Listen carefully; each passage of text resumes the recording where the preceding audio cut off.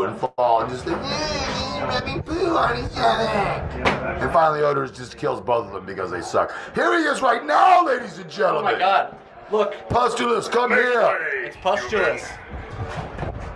I'll tell you one thing. Pustulus, how are you? This is Pustulus's first official interview. Really? Right here on loudwire.com. Come this way, my friend. Man, Excuse me. you bear a striking resemblance to your family member, Flatus. Aunt Jeanette and Aunt Cindy are doing very well. Thank you very much. I told you he was deaf. He probably doesn't understand the question so well. I saw recently on one of your newer set lists that you guys have been playing Kansas's Carry On Wayward Son. Pustulus, he asked, are we playing a cover of a Kansas song? I believe I will try to take the test when it is upon time for me to achieve my license, but I do not think I will have any issues with it. Deaf as a doornail, completely. Can't hear a word of it. So, why did you choose to pick such a horrendous song for your horrendous You better yell! For your, in your otherwise louder! glorious set list. Supreme!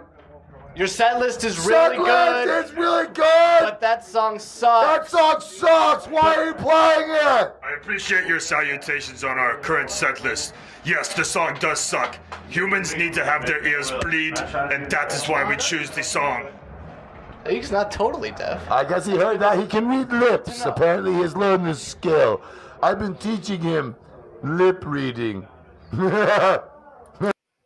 Hello, it's me, Kevin Vonesper. Welcome to the GWARPod. You saw it right there. That was the first interview with Pustulus Maximus.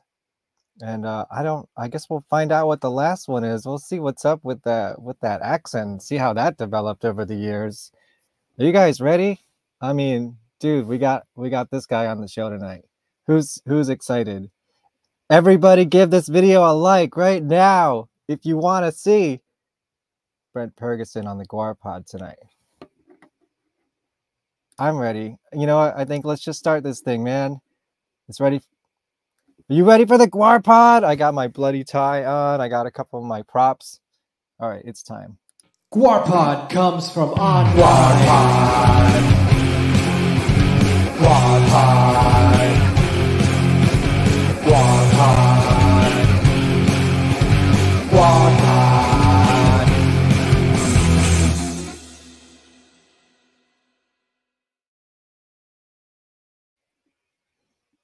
Hello, Brent Purgason. What do you remember about your first interview that we just watched? That was cool, man. That was really cool to see that again because, I haven't watched that probably since it came out, and it just makes me miss Dave a whole lot. It's just like he had a lot of bad interviews, don't get me wrong, but he did a lot of amazing ones. And just like the way that he could just come up with shit off the cuff and really and not just that, but the way he would command an interview.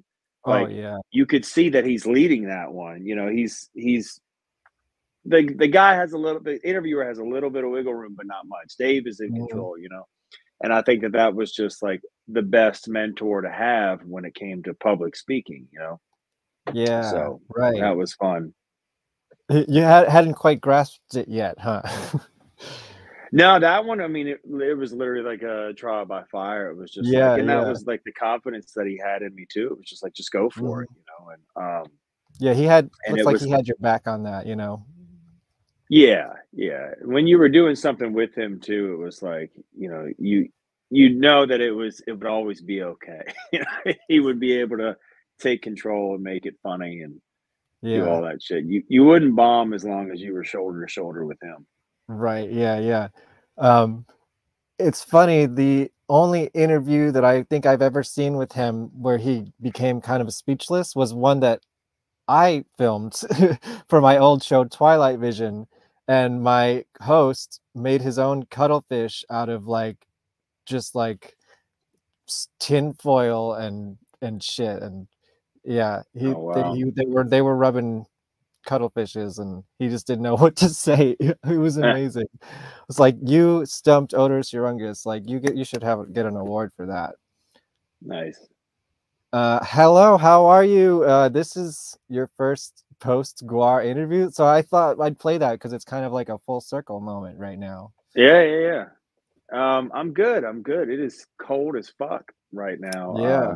Here in Virginia. I don't know the temperature number, but the last few days have been pretty brutal. You know, I like sunshine and the heat and all that shit. So Then what the fuck are you doing there? well, I mean, I understand Virginia's great. It would take a lot to move all those amps, so Yeah.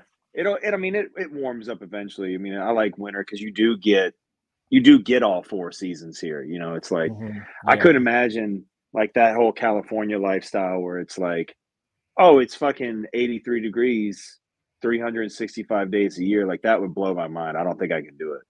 I'd go insane. I wouldn't mind it for maybe a couple years. You know, I'm here in New York, so I get the 4 seasons too. And you know, snow is great when you can look at it outside your window, and then when you have to go outside, it sucks. Yeah. Well, let's take it all the way back, Brent. I want to know, before you even joined the band, like, what was your history with GWAR? Like, were you a fan? Like, what was, you know, what was your entry point just as a, you know, pop culture? With GWAR, so GWAR kind of comes really early in, I guess, my journey to heavy metal music and rock and roll and all that stuff. Like, obviously, this is, I guess the internet was around, but we didn't really have it. You know, it was a few years before I would get that. So, I mean, we would still have metal magazines, and, you know, you'd have to go to the fucking store and get them, or go to the record shop and get them. And then the other way of learning new music was just looking at other kids' shirts and backpacks and shit, you know, and they would write, in whiteout, you'd have like the LL Bean book bag or the Jordache book bag, and in whiteout, you'd have all the band names, and some people would draw art, and you'd get like a red paint marker and do the blood drips on Obituary and all that stuff. So it was like, I remember this dude had Sepultura misspelled on his backpack. It was Sepultura, you know, that was pretty good. And then GWAR, and then he actually had a GWAR patch. It was a little, I think it might have been the one with the bat wings. And they were like cool guys, you know, like they didn't like anything that was silly, you know. It was just like, it had to be like gory and metal and serious and shit. And I was like, but what is this? And they were like, oh, you gotta check it out. And I did, and we were like probably 6th or 7th grade at the time, and I was just like, and your impression of the GWAR that you would get then, I think, is a lot different than what you would see now. And it was definitely not friendly. It was scary. You didn't know who they were unless you were old enough and you lived in town, because again, internet. And so it was kind of like you had to kind of guess who they were, you know, and it was something else. It was fucking nuts. You know? I'm telling you, it's hard to explain to kids. Like, I mean, I didn't quite have this experience with GWAR, but it was close. You know, you'd see those black and white pictures that have been photocopied a couple too many times, and you don't know exactly what the fuck you're looking at. And you're like, are those creatures? You know, it just looks so creepy and scary. And that's what GWAR was at one point. Yeah. And there really wasn't anything like it. I mean, it was nothing at all. I mean, Slipknot didn't exist yet. And Slipknot, you know, it's costumed, but it's not theatrical. At least not in the same way. Right. But and then I mean Phallus in Wonderland and all that stuff. So I mean, that's no other band had a full-length video except for maybe the Who that had Tommy, and fuck that. And so that's a bit different, yeah. Other than like maybe like the Blues Brothers was probably the closest thing to like what Phallus in Wonderland was, you know. And it was just bands back then. They had like home videos, you know. It'd be like a collection of music videos and then like tour footage. Guar was like, "Fuck that! We'll just make a movie with this budget." Actually, I'm in my student. My door is right here. I want to show you something I've been just staring at while we were love having a that show and tell. conversation. Let's see if Hello, I can dig this everybody in out. the comments. So so the kid. So What's it was like a up, kid Dredd? named Dredd's Will. here. Yeah. Sorry, go ahead. Oh, hey. You So know it was like Dredd? a kid named yeah. Again, I just have to, because I went on tour with him. Oh, I can't. Jello. Yeah, okay. He's 218. I'm 237. Potty mouth. Yeah. What's up, Dredd? Sorry, go ahead. But yeah, that's all right. And then so it was like Will was one of the dudes that was like super serious, in middle school, and Jonathan Schultz was another one, and Michael Schultz, his brother. We were best friends since like first grade and stuff. And, but yeah, their mom was really religious. Mine was too, but not like, she didn't harp on me too bad about it. So anyway, eventually they made them get rid of this poster, and I was like, I got it. I'll come over and get it. So, oh wow. Yeah, I so remember this is that. This is back, I'm sure you guys have all seen this before and all that stuff. So, oh shit. Oh no. In the tit. Sorry. Goddamn Cardinal Sin. He's still attacking you. But like, yeah, so when I saw this on my buddy's older brother's wall, we're looking at it and it was just like, and what's funny too, right? Well, one, it's different. It's fucking cool. And so this was the first time I'd really ever saw like Flatus, right? And back then I didn't even know what lead guitar and rhythm guitar was. I didn't even play guitar yet when I heard about. My mom thinks they're different types of guitars. Oh yeah. So let's see if I can play. So I'm looking at this, right? Fast forward fucking like 30, 35 years later, I'm sitting in my house and I'm texting Matt memes and shit, and then I look at this little tattoo like right there on the corner of his arm, and I just go, fuck, are you serious? I was like, so I texted him, I was like, Matt, that's you? So the person, so that's Matt McGuire. So the person I thought, like the way Flatus looked, I always thought it was this guy. I was like, Flatus was always the smaller, the skinnier guy. So when I would see pictures of Pete Lee and other dudes down the road, I would go, whatever happened? When did they get skinny? Like, when was the skinny? Well, Zach was pretty skinny. Yeah. Yeah, that's funny. Cool. I know like Flatus has a very sordid history, and many people have been in that costume. I didn't know that was him. I guess that was probably for the Cardinal Sin video shoot or whatever. Yeah. So you get to learn something new like every day about Guar, right? And Flatus was one of the most portrayed characters as far as I know. It was just so many different iterations, and like a buddy of ours, Stretch, is in, what video is he in? Oh, Jack the World, I think. So yeah, because Pete had just gotten shot, he wasn't in a lot of that promo stuff. I know Pete. I can't. No, maybe I'm wrong. I just know.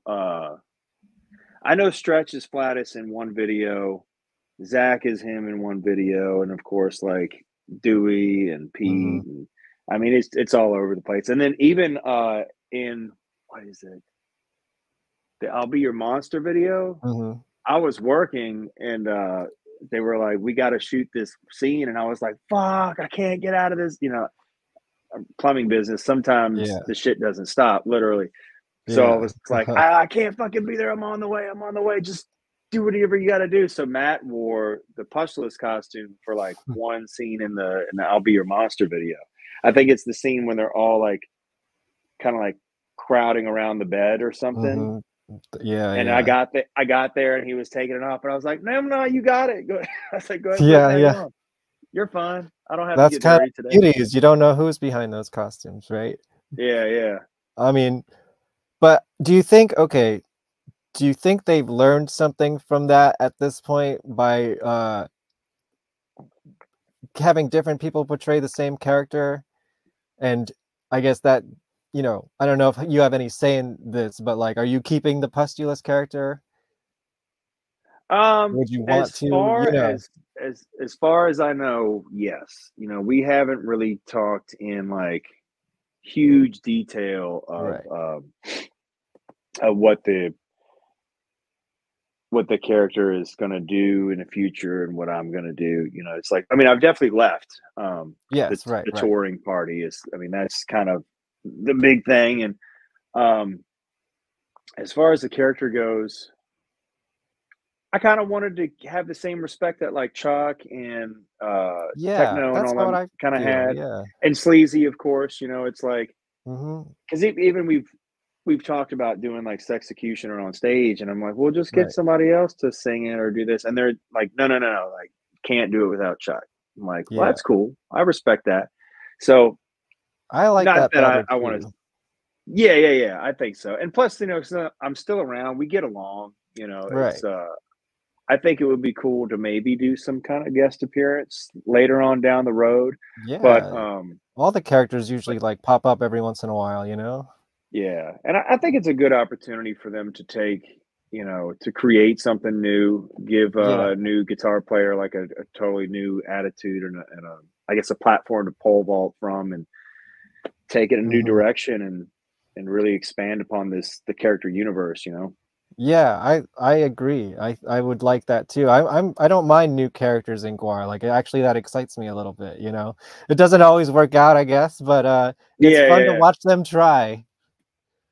Yeah, I mean that's what I loved about like that poster and that Mm-hmm. in just Square in general was when I would watch like the old music videos and the live shows and stuff. I mean, even to get a live show back then, you know, pre YouTube, it was like Oh yeah. you had to get like copies of tapes that people like had, you know, made with a camcorder at the show at the fucking That was Metro. me. I'm sorry, Yeah, Guar, but yeah. my first Guar video was a bootleg I bought at like a record convention, and it's still one of the best Guar shows I've ever seen in my life. So when you watch it, it was 1993 just Halloween tour, Cleveland. It was right after they recorded This Toilet Earth, but before it came out. So Bishop was still playing the songs with them.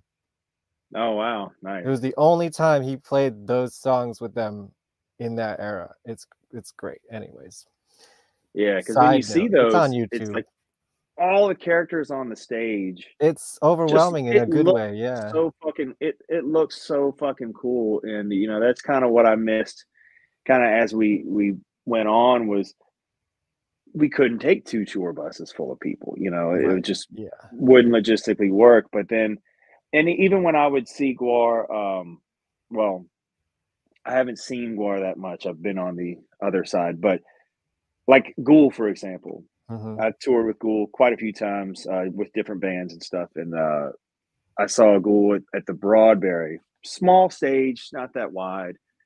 And it's a shitty show, like for them, because it's just cramped and they're opening Yeah. or they're like 2 of 4 or whatever. There's gear everywhere. So they got to like do They all got this. a lot of stuff After the, too. Yeah. yeah. So after the show, I'm like, man, guys, that was fucking great. I loved it. The action looked so cool. And they're like, are you serious? Like, because for them, it's tight and it's shitty and they can't move. And I feel the same way when we play a small ass fucking club. I'm like, this fucking blows. But then when you Hmm. watch it and it's cramped, that frustration and the action and the condensed fucking, you know, characters It's all punk rock. stuck out, it looks so fucking cool, Yeah. but it's miserable to play. Yeah. Dude, one of the first times I saw Guar, and I don't know if anyone out there has seen them at this venue, but it was at the Birch Hill nightclub in New Jersey, Old Bridge, New Jersey. It's not there anymore. It's tiny stage, low ceiling, like, you know, odorous could probably reach up and touch the ceiling, and they still brought out Gorgor and all this stuff. It was just like, Oh oh my yeah, God, holy crap. that's cool. Well, I guess I should ask you, Brent, why did you leave Guar? Uh, man, it's like probably you know, it was a long time coming, and you know, I sat and thought about it for a long time. You know, probably for years. You know, I want to interject and quickly and say, I've been watching you do interviews for a long time where you would say, oh, yeah, maybe another 5 years. And I'm like, I wonder if that's actually going to happen. And it did. You were just like a lot of characters in the GWAR universe, you kind of tell the truth through the story. Yeah, I did, and and a lot of times, yeah, my frustration would be, art imitates life type of thing. And Well, it was comedic. yeah, I mean, I always try to be funny about it, especially Yeah. with all like the you can see we're smiling and laughing, but Pustulus is always just like really negative, and it's kind of fun to be that way. It's like cathartic, and sometimes you live it a little bit too hard, and I'd be that way in real life. So, but as far as leaving, I mean, I guess it's a lot of reasons, but I think the biggest one was just just not growing up, but just growing apart. When I started, life was just way different. I had like one daughter, and was raising a son, and kids get older, had more kids, started a business. I started the business so I wouldn't have to get a job, so I could just tour all the time. That was the goal. Right. And then the goal just took off. Like at first it was like, well, I can just put in 2 sinks a week, and as long as I can afford some weed and a 12-pack and keep the kids in school clothes and shit, you're like, oh, everybody's happy. It's cool, right? And then like got sober, the company started making a lot more money. And then the GWAR money, honestly, it really never changed. It was the same the whole time. I mean, nobody's in GWAR to get rich. That's for sure. Nobody's in it for the money. So, and it's kind of fucked up when you see all these things that happen, like the NFTs and the toys and all these products, and you see all this stuff. So from an outsider looking in, it just like, oh, these guys are selling. Well, these guys are selling everything, so they have to have money. Like I even went on tour with a fucking guy. I don't know, I could say who it is because I do like the band, but the singer and guitar player of the band was like, he's like, they're paying you? I was like, what do you mean? He's like, they're paying you? He's like, I know Dave Brockey's got all that money. And I was like, what the fuck are you talking about? And they had opened up for GWAR too, and at a certain number of time. And from them being in like a death metal band, he's like, oh, there's 1,000 people there a night. I know y'all are making tons of money. I was like, but do you know how much a monster dick costs? Yeah, right. So I mean, so the band reabsorbs all this fucking money, Right. it's fucking, you can't complain about it because that's just kind of the nature of the beast. It is what it is. So it's like the same thing that makes GWAR amazing is the same thing that kind of holds it back a little bit, but the band's been growing, for the past decade. The exposure is there. It's not, I still wouldn't say it's mainstream, but there's mainstream notoriety. Like everybody knows some semblance of what it is. If you're a hard rock heavy metal fan, which is pretty cool. I know it was great to be a part of that legacy for so long. Right. Yeah, there's a bunch of places I want to jump off there. Let's see. Oh yeah, where do I want to start? Ramble, so. Yeah, no, it's good. I'm just like, okay, where do I want to go with that? All right, I don't think this is totally controversial because it was like a thing, and I thought it was a kind of a disrespectful thing. But what did you think when that article came out, where it took your fucking little Facebook comment and blew it up about like what you made in GWAR? Because I didn't necessarily see that as a slight to GWAR, more just like this is the matter of fact of the business of GWAR. Yeah. What did you feel about that? Fucked up. It was fucked up, right? Really fucked up. Yeah, because and I emailed the dude and I told him that straight up. I said that's it. His response was what are they called? Not political, but his response was nice to me. Like, oh, I didn't mean it that way, but I basically said that was fucked up. You knew what you were doing. That was clickbait. When I left, when I left the band, I tried to write it in the most, I don't want to say beautiful way ever, but I wanted it to be touching because I mean, I felt, I still feel strongly about the band and all my brothers in it. So I was like, you took something that was beautiful and you tried to make it like you tried to get people to talk shit about it. And of course, Right. like people are like, oh well, you know, I don't even remember the comments now because I only read them for like the first day. But there was so much shit talk in there. I was like, there was no shit talk on my initial exit, thing. It was just a lot of fucking kind words, and I think that kind of Right. Yeah. clickbait article is just meant to get people going. I don't like it. I didn't like it at all. And plus, it was like I said to the dude, like, if you would have asked me, I probably would have told you like exactly what it was. It's Right. like, Yeah. but to speculate. I mean, because what did he do? He took like the poverty It was a thing comment. and when yeah, It was so it was. stupid. Oh, that's what it was. Like somebody said, like we made X amount of dollars per year, and I was like, it's not even half that. Which is Right. Yeah. whatever it Yeah. was the truth. But and I wasn't complaining about it, That's what but that's what I yeah. thought. I mean, Yeah, I wanted to bring that up because it was just like, what did you like? I wanted to set that record straight. And I mean, yeah, like I think everybody knows that GWAR doesn't make a lot of money. That's like part of it. There's no But mistake there on my part. Like I knew what band I was joining from day one, and I right. knew exactly what there was to look forward to, and I knew I wasn't gonna, fucking have a mansion being in GWAR, and everybody knows that. Everybody that's in it knows that. So that's why I kind of chat my ass that they took that little blurb and ran with it, Yeah, and I wanted to also jump off that you said, GWAR has been growing, and I don't know, I wanted to comment on that, I suppose. I think so too, and I hope so. I felt like okay, here's a question. I saw the Mudvayne tour twice. I know that was like a big awesome. leap. Thank you. That was like a big leap into the Live Nation, category.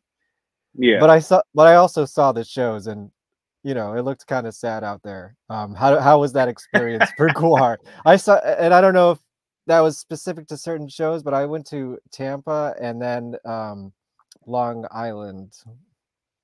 Yeah, I mean that the attendance was kind of like that, it was Yeah. and that's Mudvayne's tour. So Right.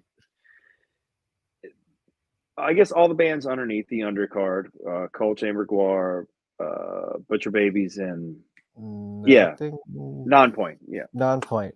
So I mean, right. all of us are doing.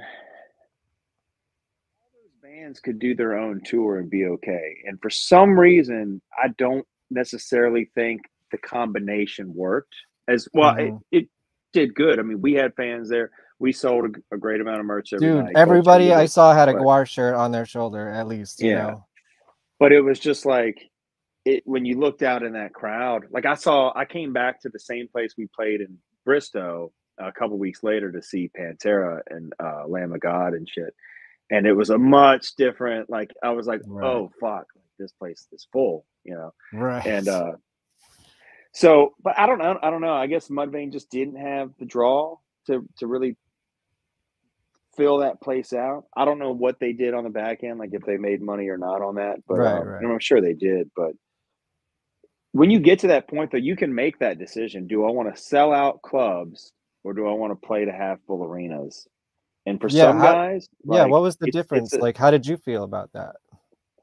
I mean, I like. What's your answer to that question? It was great. It was great to play it, but I don't know. I think if I had that choice, I think playing in front of a half empty place is a bad look, So I would have chosen.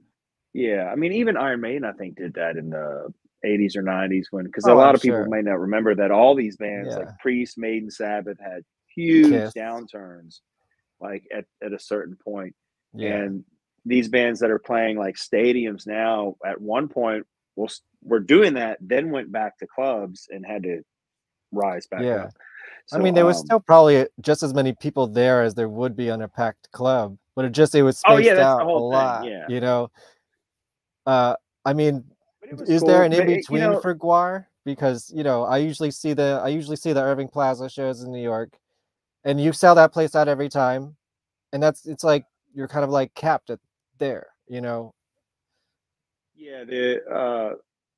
that's pretty much it. It's if GWAR could hit like a 15 to 2,000 seater every day, that would be probably preferable. Right. Because I think like when it hits like 3,000, it's a little bit. Sometimes it can be light depending on where you're at, but it's just a matter of where those venues are and if they'll let GWAR play. Because there's still a lot of places that just don't get it. They don't get the spew. They think it's going to destroy them. I mean, Right. Sometimes we'll play these shitholes where everything's fucked up, nothing looks good, and they're up there like hanging plastic, like, oh my god, they're going to ruin. It's like you always walk in there and go, oh, we've played way nicer places than this, and they barely heard anything. Like, you guys are freaking out over nothing. Like, sometimes you'll see people up on 30, 40 You guys foot are ladders. professionals. Yeah. Or they'll think that we soak, like they'll be covering up like everything backstage too. And it's like, we don't even hose our own gear, right? Or at least we try not to. It happens. Right. But it's like we're not buying $50,000-$60,000 mixing consoles every day. Like, we're not gonna break your stuff. But we try. Sometimes you try to break everything. Sometimes. Yeah. Depends on where we're at. Depends on if we ever want to go back or not. Right. Yeah. Aren't there some clubs on the like let's not play here ever again list? Yeah, there is some. I mean, some we have to tell them like 2 or 3 I'm not times. asking which ones, but yeah. Harpo's, that's a big one. God. I've never been there. I played in Detroit. I played at the Machine Shop in Flint. No, that was in Michigan, not in Detroit. Where did I play in Detroit? I forget. Anyway, Dread's in the chat. Where did we play in Detroit? Let's get to some chat questions. Let's change it up a little bit. Okay. Cool. When did you first meet Dave? Oh, okay. So yeah, I guess this can also go back to the start, because I know you asked me a question about meeting the guys and getting introduced. I don't think we got super far into it, but like I said, I like to ramble. But hey, I like first time meeting Dave, sure, it was New Year's Eve.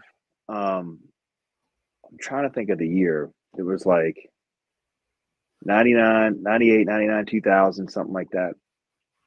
I can't recall. It was so there was a Dave Brocky.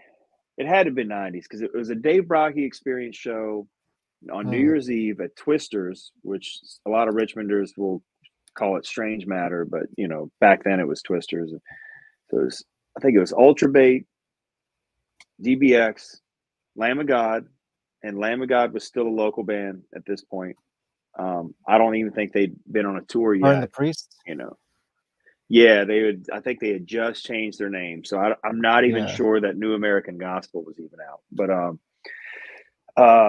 which, on a side note, watching them play, like, I don't listen to that style of music, but the first record I really liked. But seeing them, I was like, this is the best fucking band in Richmond, hands down. It was just like I've never seen they them. were tight. They sounded amazing. It was just like no other band had that cohesion, and they were really fucking different. So back then they just stood out. So it was no surprise they're as big as they are. But anyway, the first time I saw GWAR, the first time I saw GWAR, Lamb of God was opening. I think they took them out for their first tour ever, but I missed it because I was there late. So that's my Lamb of God story. Womp womp. Yeah, so Twisters was it's a New Year's Eve. My grandmother had just died. Like, she had died that night, and my friends were coming to pick me up, and I was just like, I don't want to just sit around the house and like mope and be sad. I was very upset about it, but I was just like, let's just go out. So I'm like, I'm bummed and shit. So we go to Twisters. They're checking IDs, and I show the guy my ID. I'm underage, and the dude at the door the same age.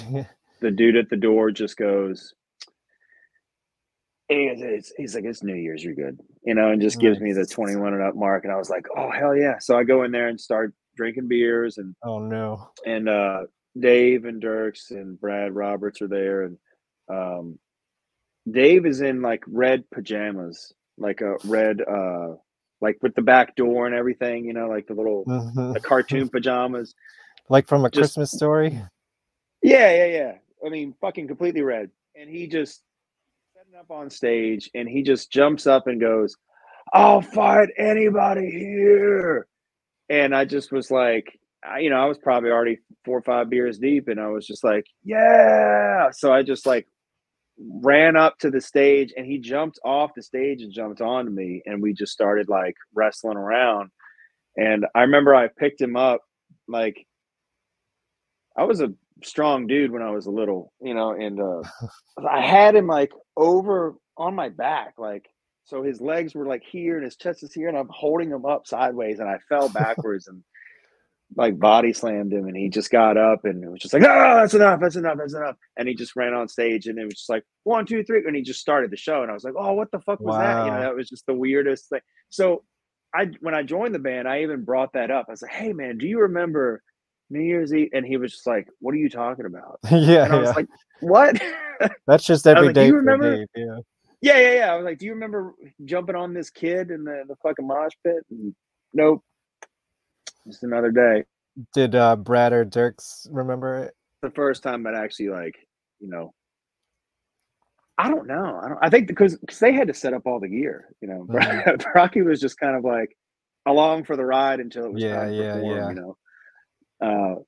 So I think I had met them kind of later on, intermittently through shows, bumping into each other, stuff like that. We weren't like acquaintances yet, you know, we weren't like friends.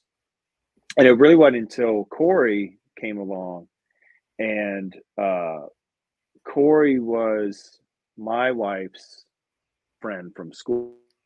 Right. They had actually met in summer school.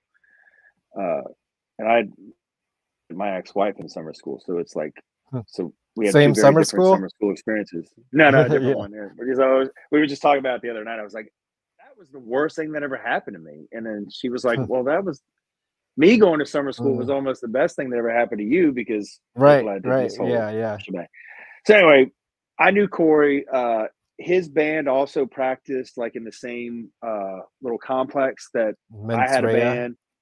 Yeah, Mens Rea was like a couple doors down from Dysphagia, War Torn. We were like on the next row over. It was Antietam and US Brass. And, you know, we'd all see each other and hang out.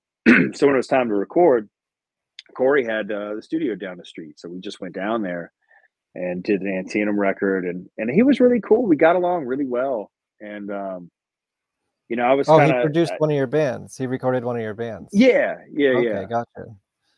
And, you know, it was always kind of standoffish at first because we had some mutual friends that were so you just go talk to him. Just go talk to him. You can talk to him. It's okay, you know. Because, you know, when you see these guys in big bands, you're like, well, they don't want to talk to me. It's like, I'm just nobody. But Corey was really cool and gracious, and he's a good host. And so then I just started going to all the shows, meeting all the guys that way. Like Corey would be like, hey, this is Dave. This is Brad. This is Michael. I'm like, hey. So they kind of already knew who I was in the years leading up to joining the band. Well, I mean, when I joined the band, before I joined the band, I already knew everybody. You know, I'd been to the flower shop, talked to Brad a whole bunch. You know, it was a very incestuous relationship, you know, from the start.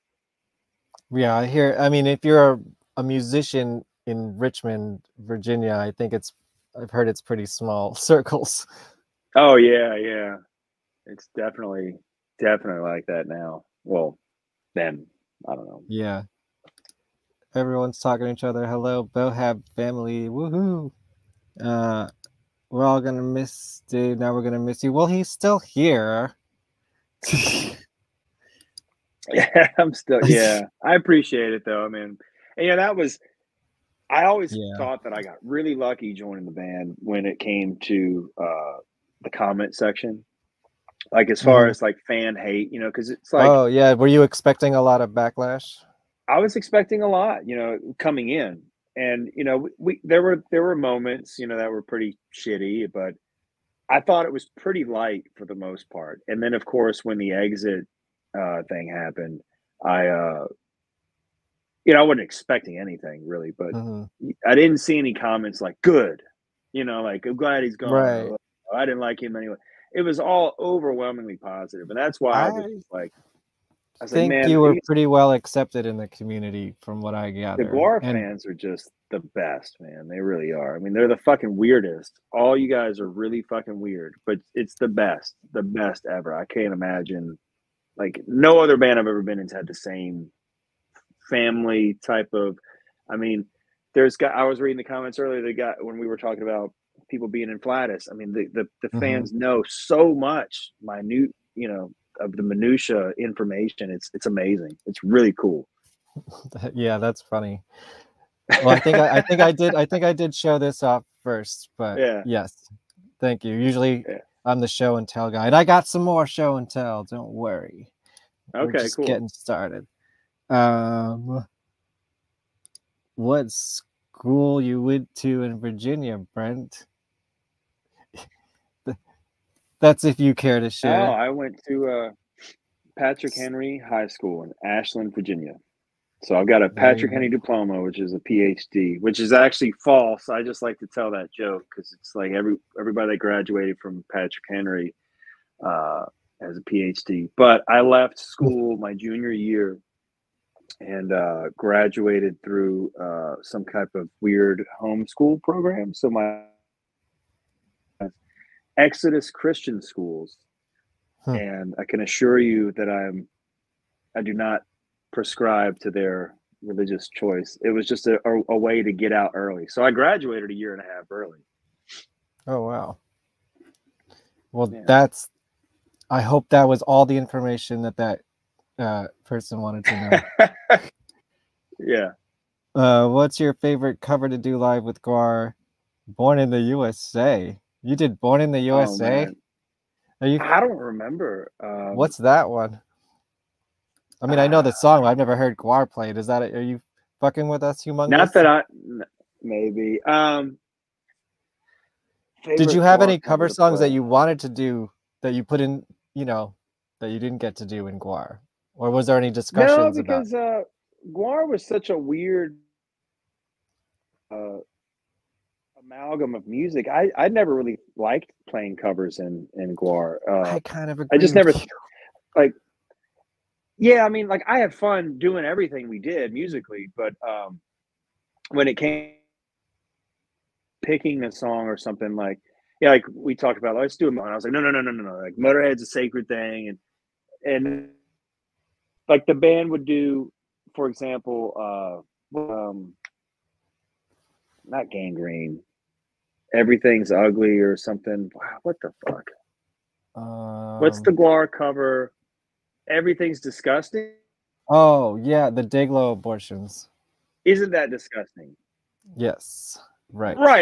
And they were like, so I remember when that came out, I was like, who the fuck is this band that I didn't know them either. Would be cool enough to have GWAR play one of their songs. It's like that GWAR wouldn't play any Human songs, But I mean, it was fun. I mean, like we did the AC. It started with the us doing them consecutively. Started with that AV Club thing.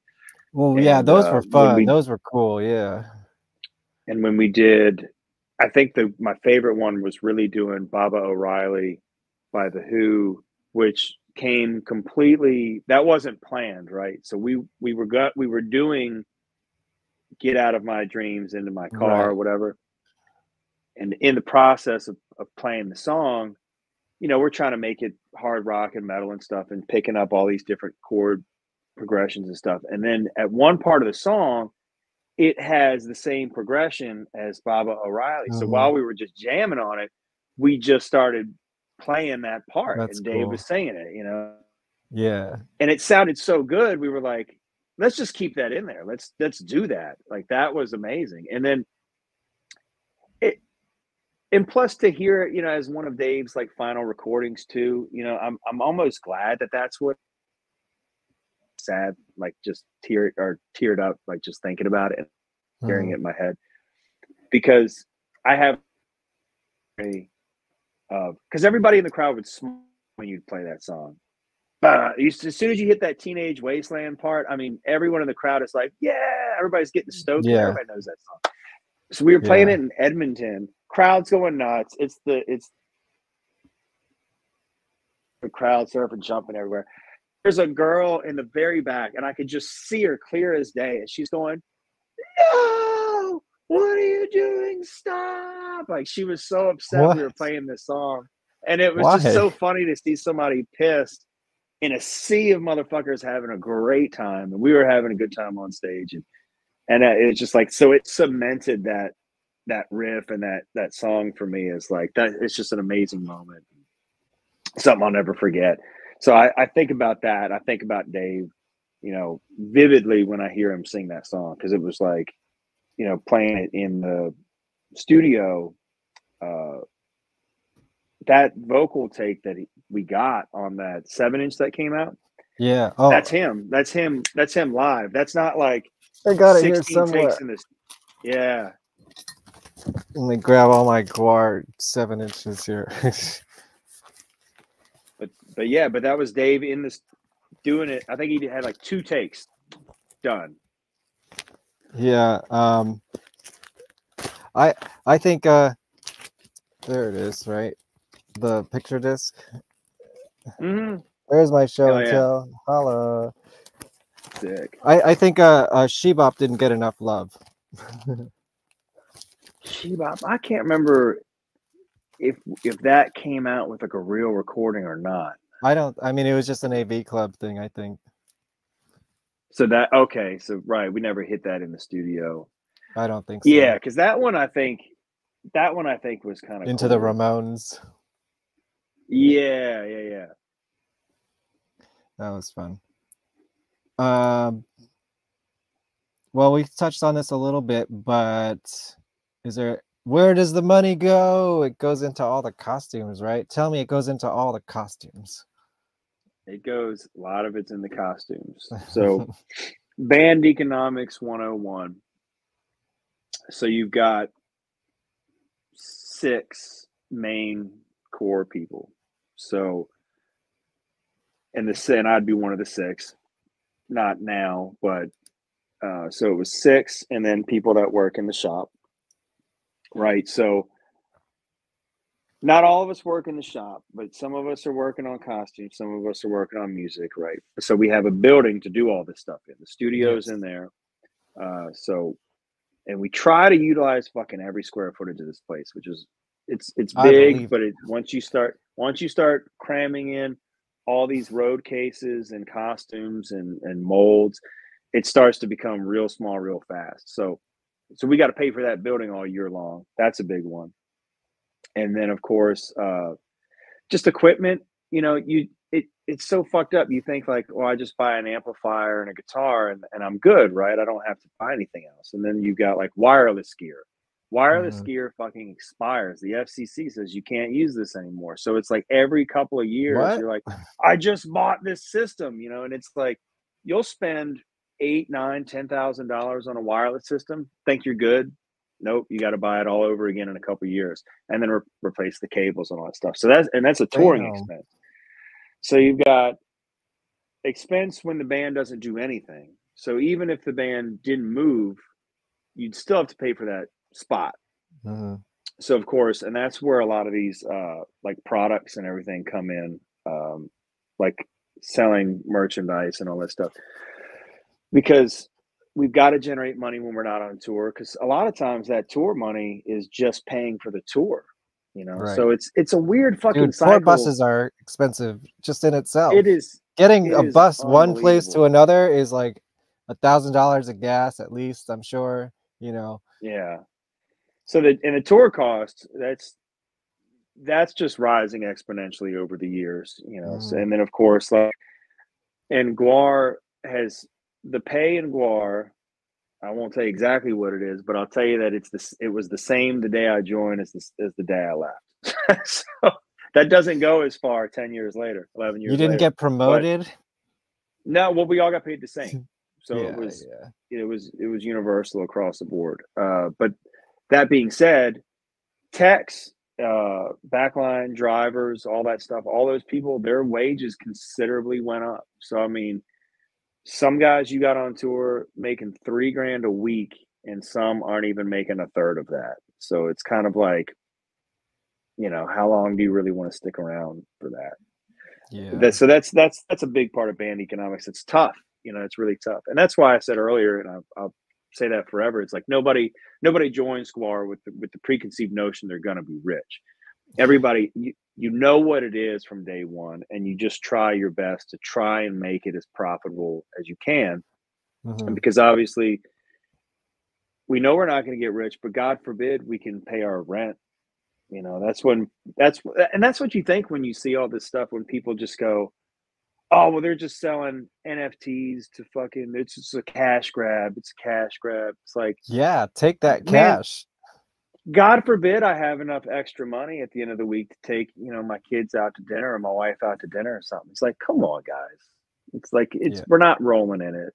We know what's up. We're just trying to make a living. And if we made enough money to not have to go get jobs, we could spend all that time doing GWAR. And, we've all tried. I tried my damnedest to do just that, and there was a time when I was able to, when we had like the vape money, like that's a whole nother fucking crazy story. Like Jameson walking backwards into this ridiculous pile of money from the vape thing. We were making enough money to pay. We weren't paying ourselves amazing, but enough that like for 1 year, I didn't have another job.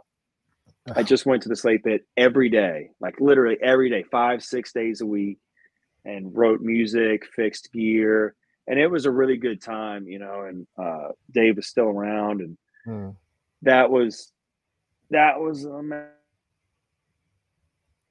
but even those economics couldn't have lasted. You couldn't have afforded to pay.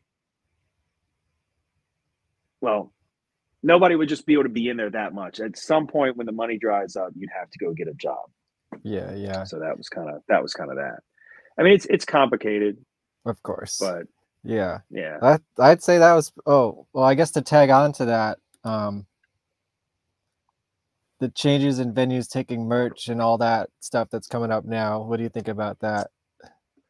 Well, it's always been that way. It's just becoming more, people are more aware of it now. Like, I guess, concert goers. But ever since I've been playing shows, venues are taking cuts. Punk rock clubs have never really done that.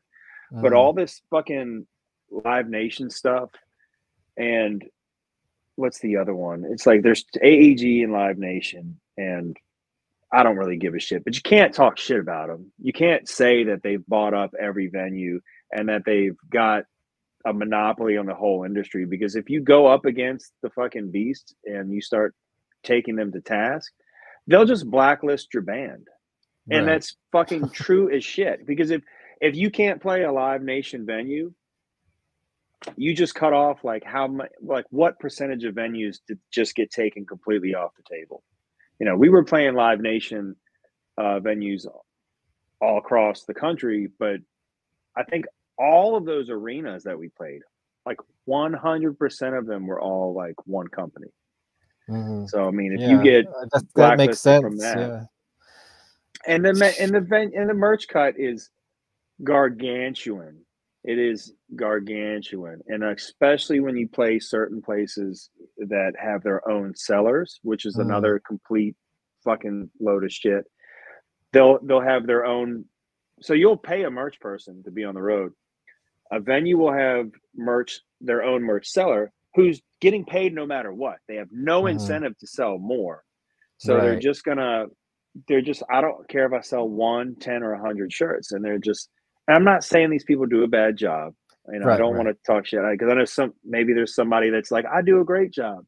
And maybe you do, but I can guarantee you're not selling the same way that whoever we've employed to take on the road can. Like, I guarantee you they can get you, 3-1 in some cases.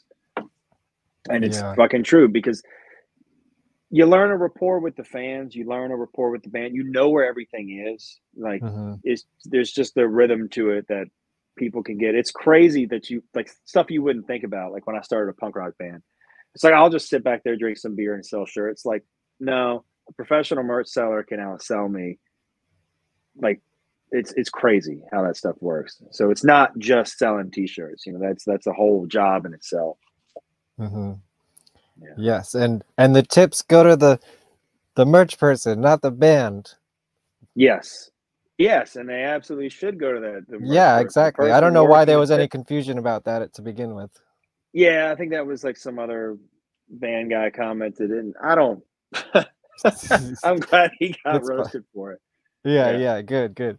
How do you feel about this? A lot of the elder scumdogs think that, once the people who basically started GWAR kind of retire, is the next generation, which would have been people like you, are they gonna carry it on? Do you think, because the economic situation doesn't really change, are they gonna just kind of throw it in, at some point?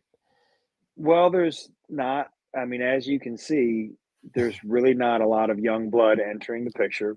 Right. And as far as the end, right? I'll just be very candid about this part. So, like, everybody in GWAR that's in it now, that was in it, that's gone, they all want it to end with them. And that's no bullshit. Like, they might not all tell you that, but every single person wants it to stop when they quit. And that's true for all the guys that aren't in it anymore as well. I mean, that's why there's been such a big point of contention. And I don't think there's anything wrong with admitting that, because just be truthful. But I wanted to see it go on.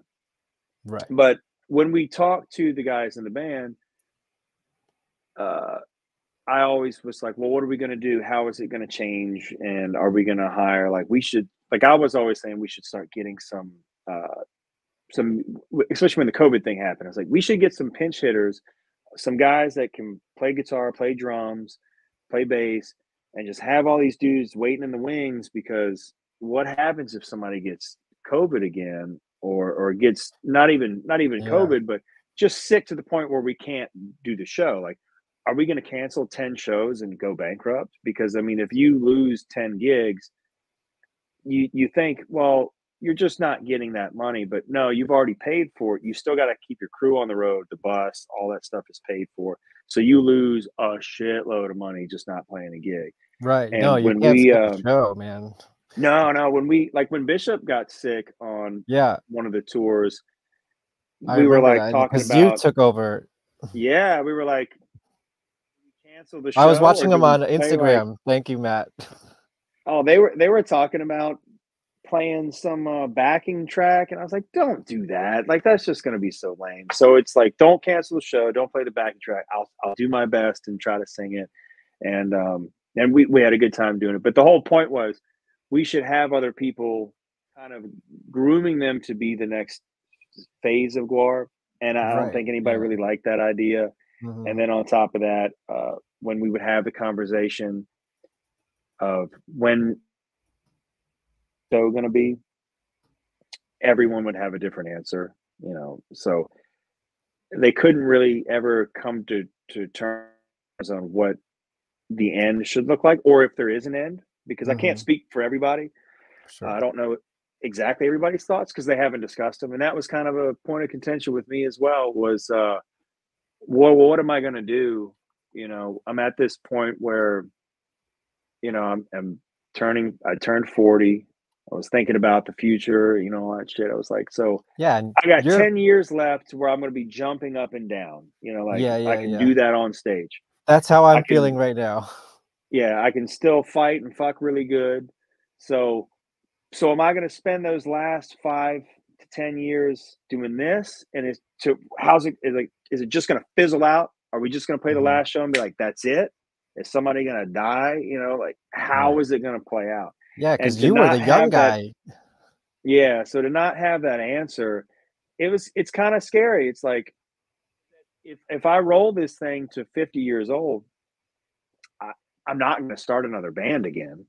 I mean, or I'm not going to start another punk rock band playing in dives again. That's for sure. Right, so, I mean, that's a real thing to consider. I'm not saying that you can't be old and play punk rock and play rock and roll music, but I'm not going to be getting in a van at 50 doing it the same way I can do it now. Right. Yeah. And so I'm always looking at every record like, this is going to be my 5th, 6th, 10th of 20 records, right? And they might be looking at it different. You know, they might be saying this record might be my last record.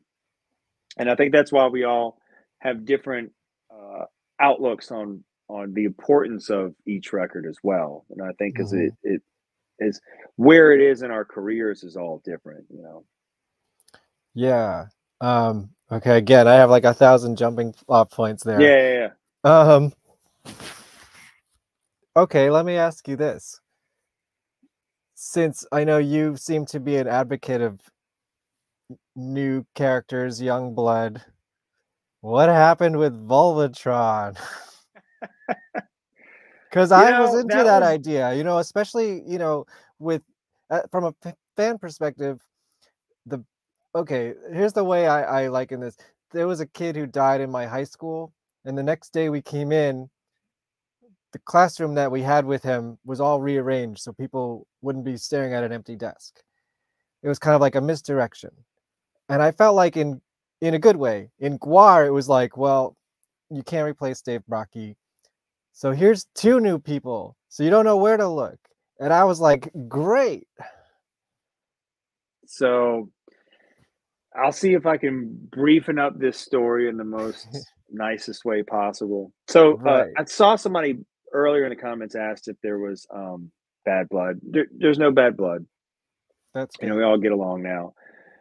It was a rough patch for sure. So when we wanted to bring back a Slamenstra type character for forever, and still do, but it's just really complicated because it's like, how do you find somebody that checks all those boxes like Danielle did? That's a really tall order when you start breaking it replacing down. odors, Man, when you really break it down to what she did, because when you think about it, well, we just need to get a girl in the band. That's not what it is. Slamenstra, Danielle had dance. She could dance. She had all these tribal moves. I don't know if she studied it, but the fire dance thing worked really well. She did the Miss Electra show. She was a talented performer. She was in the actor. Guinness Book of World Records, I think, for the longest flame or something like that. Wow. And she could, and not only could she do all those things on stage, but she could help build them off stage. So where do you find somebody today that can do even 50% of that? It's tough. So we got Volvatron. I knew Kim from playing in bands and stuff like that. She lived in the next town over.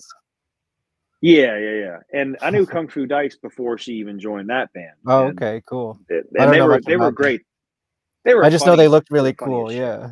Yeah, they had a really hilarious stage show, and it was a fun gimmick. And when you look past what it was clever. It was really clever. But so I was like, well, she knows Dave, she knows us. Let's bring her in. Let's talk to her and see. We interviewed a couple people, and she's a clothing designer too. Yeah, and I don't think we even knew that at the time, but maybe. But anyway, so it works out. She's kind of got the most, I guess, gumption to really take it on. And then we get out on stage. Well, the shit starts before we even start the tour, right? This article comes out that we got a female lead singer. I remember that, yeah.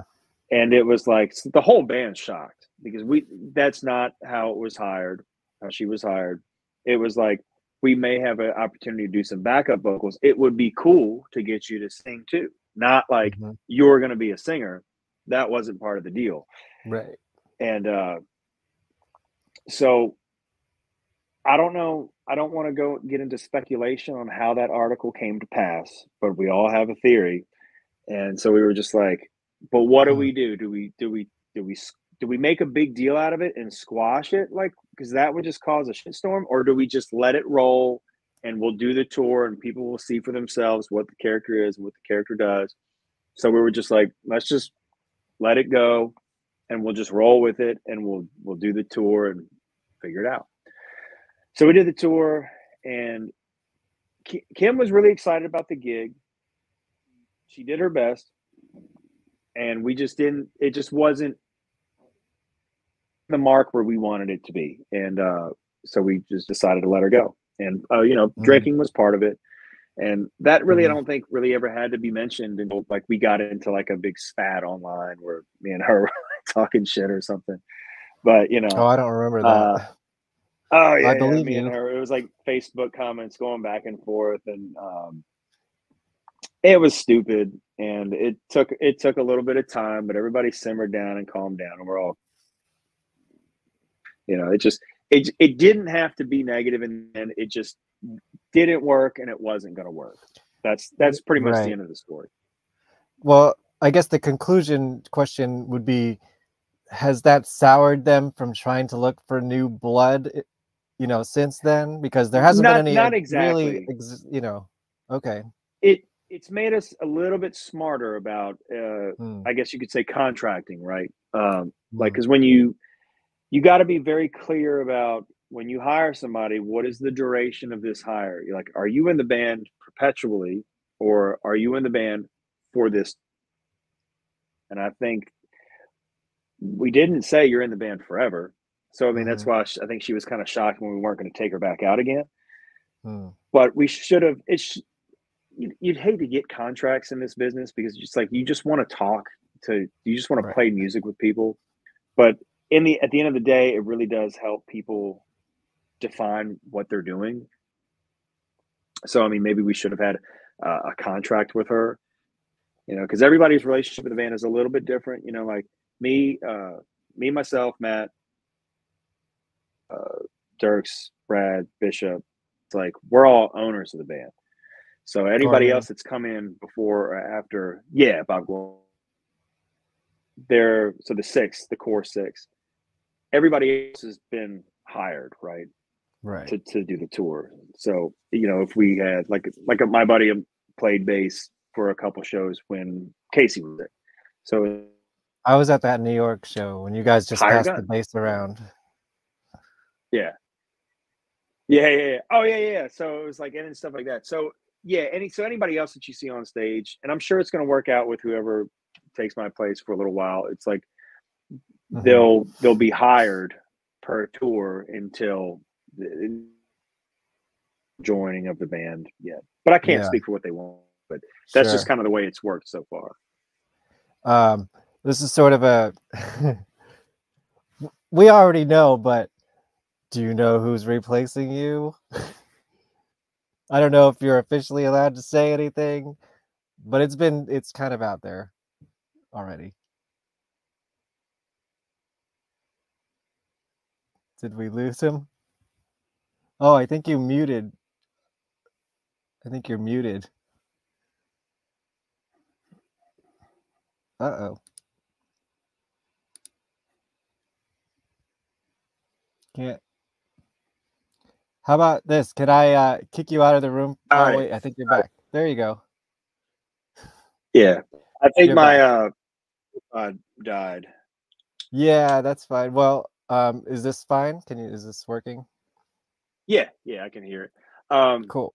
It's funny that as soon as you ask the question, it's like, oh, I know. I was like, oh no, no, he I just do struck know who those. it is. Yeah. Yeah, I mean, um, I want to say who it is, but I I know kind you. of I don't want you they to because I know I don't want to get anyone in trouble. nobody's But told me. Yeah, nobody's told me not to say it, but I don't okay, even know if yeah. the band knows that I know. But Oh, really? Well, I mean, yeah, if anyone watches Don's show, you know. yes, I can confirm that from the sources I've heard, Don is correct. Right. Yeah. Well, that's awesome because if it's that person, they were a guest on my other show before that Guar tour happens. Yeah, man. So I mean, fuck it. If everybody knows who it is, we'll just say it's Tommy, But Yeah, it's because I know you were yeah. nudging him into that position. I know I heard you say that on your on Instagram Live, but also on stage. You want to tell the story about how you kind of snuck him onto the stage? Oh yeah. Well, it's like so with me knowing that I'm gonna go, right? So it's like Yeah. I wanted to leave the band on great terms, and part of it was like I really want to help you find somebody too, and so we went through a couple. Like I called some friends of mine, and I'd say, hey, do you want to try out for this gig? I'm leaving. Guys would say, yeah, I'd love to try out. And I'd say, sick. All right. Do you have a guitar with a Floyd? They'd say, no. Like, man. And then I'd be like, you can't do what I can do. Like, come on, man. No. So not to say I'm a fucking amazing guitar. There's tricks that you can do with the equipment. There's tricks that you can do with the fucking Floyd and all that stuff. And it's a part of the sound because Corey did it. Pete did a little bit. It's like you got to have Floyd Rose, wah-wah pedal, and you got to be able to throw those two things in there very efficiently. The Maximus checklist. I think so, because it's like because I could tell, like, when Zach would play, he would try to do like the Pete wah-wah thing, and then when I would play, it was just like that's exactly what I wanted to do. It's like I wanted to be like Pete, Pete Lee.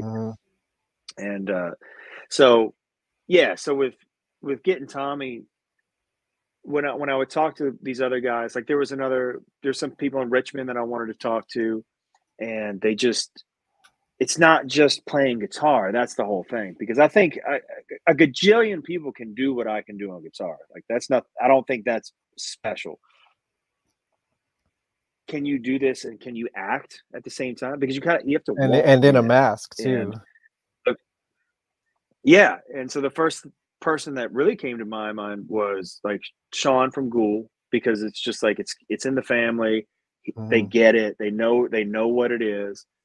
And then everybody else is like a stranger, but when we started doing the tour with Cancer Christ, I would talk to Tommy and hang out with him. And I told him, I was like, hey man, I'm not going to be around after this run, and they're going to need somebody, and you should start talking to the guys and let's get your name in the hat, and see what you can do. And he was like, immediately, you could tell he just wanted to bear down and commit to that idea. And I'm glad it's working out. I hope it works out. Time will tell. And of course, when you hit the stage, that's really that's the test, Yeah. And I knew he could perform, and I liked the fact that he could act, and he did music for one of my favorite shows, Uncle Grandpa. And cool. that was cool. So I already love the dude to death.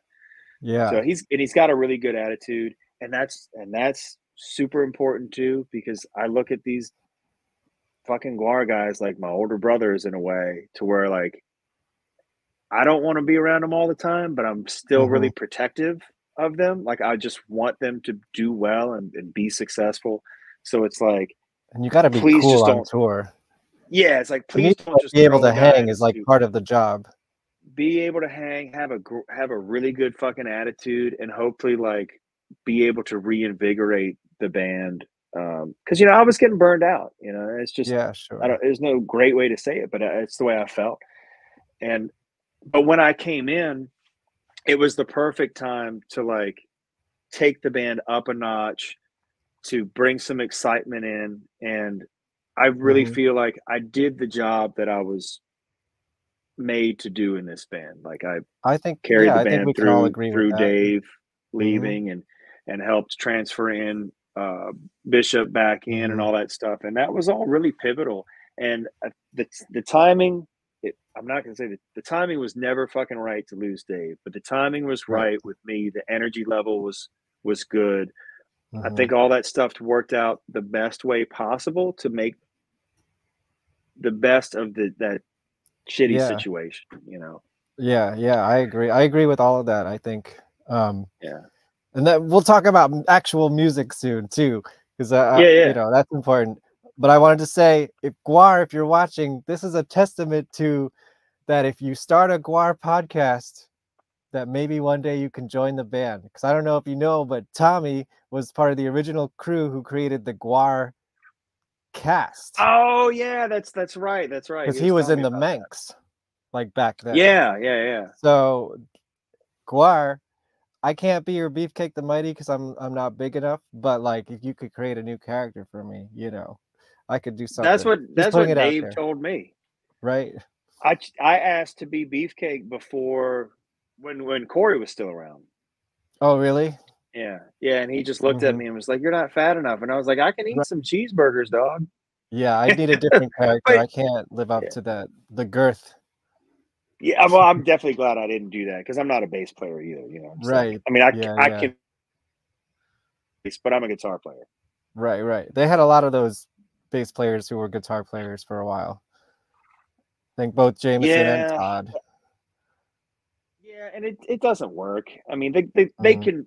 It's one of those things where like a guitar player that plays bass, you can play all the notes in the song.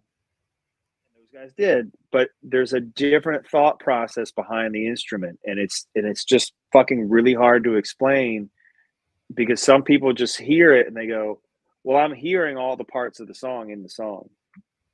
But if you're like in tune to a rhythm section, and it's not the same.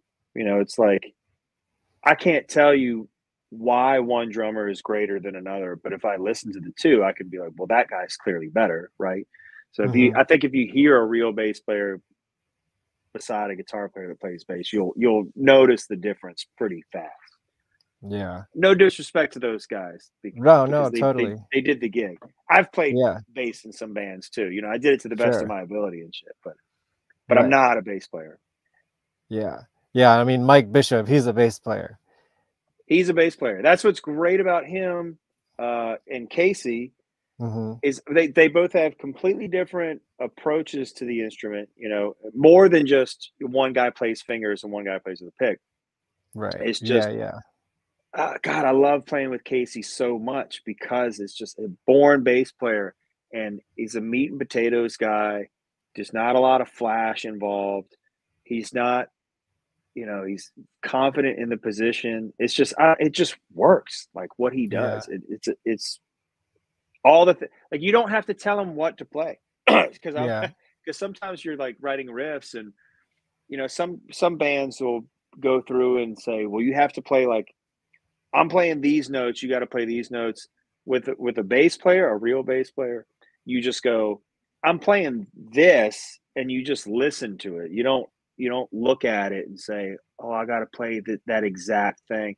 Like they just do their own thing, and it's great. You know, Bishop, and then if you gave Bishop and Casey the same song, they would probably come up with two different ways to play it. Each would be totally cool. Yeah, and I love that they're in the band together. Yeah. Because you know, like I grew up on Bishop's sound, and then my first new GWAR record that I ever bought was Ragnarok. So you know, that was straight into the Bishop era. The Bishop stuff, yeah, I loved like that Scum Dogs thing, and then but there's such a contrast because it's like because when you get Casey, you also get Pete Lee, that's a whole other era. And for me, that's like the one. Like when I think about what I want to do or what I really like in a GWAR song or a structure or something, that's what I go back to is Dirks, Pete Lee, Casey, Brad. Like that just was such a cool chapter. And that's what's really neat in the band. It's like everybody has their favorite period, you know, and it's so cool. It's just like a comic book series. Like I liked it when Todd McFarlane was drawing it. I like and they're all good, but it's like everybody's got their ones they like a little bit more, you know. Do you have a favorite, or did you have a favorite before joining? That's it. It's Pete, Casey, Brad, and Dirks. Like it was This Toilet Earth is like my favorite album of all time. So there it is right there. Yeah. So for me, it's like it's Ragnarok, Carnival. And some people just really hate Carnival, but I love it. It's such a weird, expansive. Yeah. Like it's like no songs got left on the cutting room floor for that record. That's exactly what it is. Yeah. But that's why it's so fucking cool. It's just like it's back in the day when you didn't skip songs. You put a cassette on and you just played it from one end to the other and you listened to it. So you had all these ebbs and flows. It's not like today where the attention span is so short. You know, the band would never make another Carnival, and maybe that would be a good thing. But at the same time, it's like Sammy is a cool fucking song. You know, I really wanted to see the version of the band with you. I wanted to see like do like 5 more albums and reach their carnival. I wanted to see what your carnival would have been like. I wanted to do it for forever, but back to when I said like some people have different opinions on where the albums are falling in their career. Well, I don't think you were there yet. It was yeah, the second. but I don't. It was the second record don't with a think that consistent has- band. I don't think there was a lot of apprehension to do experimental songs because it was just like, and I understand Sure. management and producers and everybody's, you got to make this record and it's got to be great start to finish, and I'm just like thinking about it when we're writing it, and I'm like, do you know how terrible the music I listen to is? It's like, why am I trying to write good songs when I listen to like if you go to YouTube and look up worst band ever or something, like that's the shit that I'm in that band. It's Green Jello. Yeah. Right. So it's like, that's this terrible stuff is good. There's charm to it, but yeah, I'm just going on. I'm rambling again. Yeah. But, this is great because I do want to. No, I want to actually get into like the actual records that you made now. So this is a good segue. Sure. Did you feel like that any of the records you made with GWAR reached the potential of what you wanted to do with GWAR? Is that a fair question? Well, I know you kind of previously didn't like Battle Maximus very much, or you had some issues with how that album came about. I have to say no on all counts, but there's a really big but. And that's only because I never got to make the record with Dave that I wanted to make. That's what it really boils down to. So it's like, I don't know that even if we would have done our opus, that it would have ever held a candle to the potential one I had in my head for that. Yeah, because we all got robbed when he left. Sure. Yeah. I mean, you had just joined the band. You didn't really get to create a new album with them. You kind of joined an album in progress, more or less, right?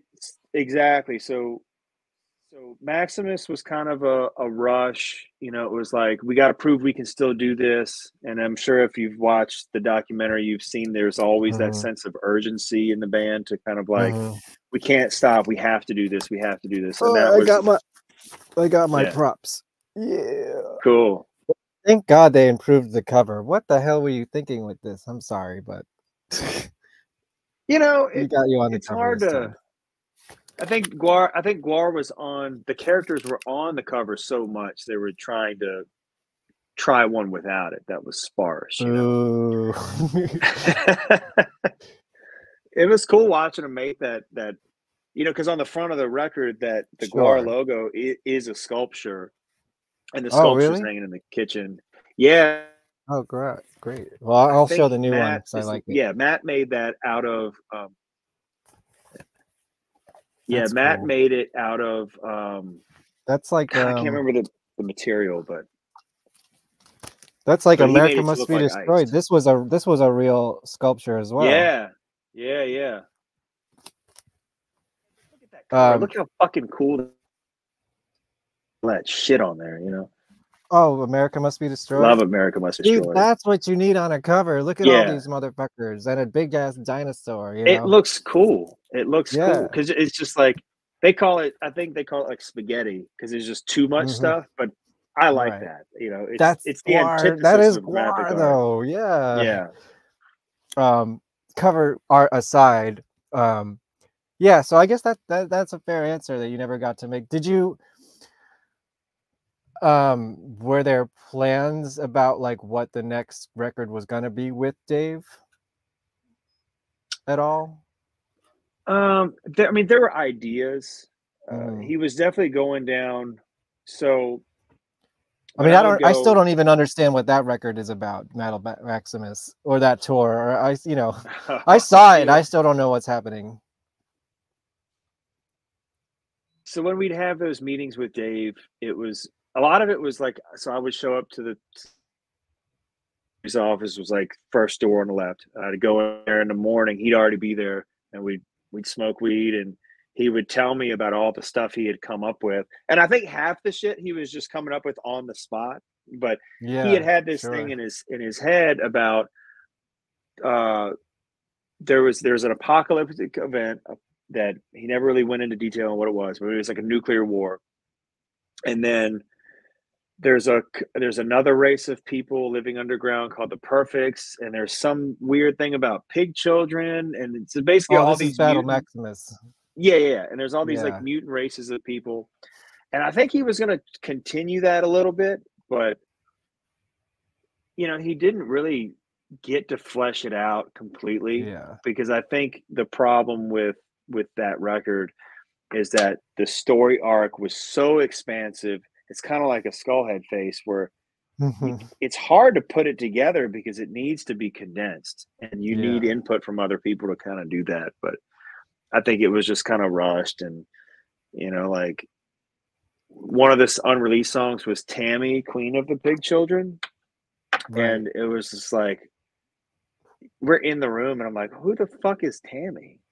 I still don't know. And to be honest, though, I still haven't. They put a whole description of the story for each song in the new record. I haven't read it yet, so okay. That's my fault. But just from experiencing it, I thought it was a good record, but I didn't understand the story.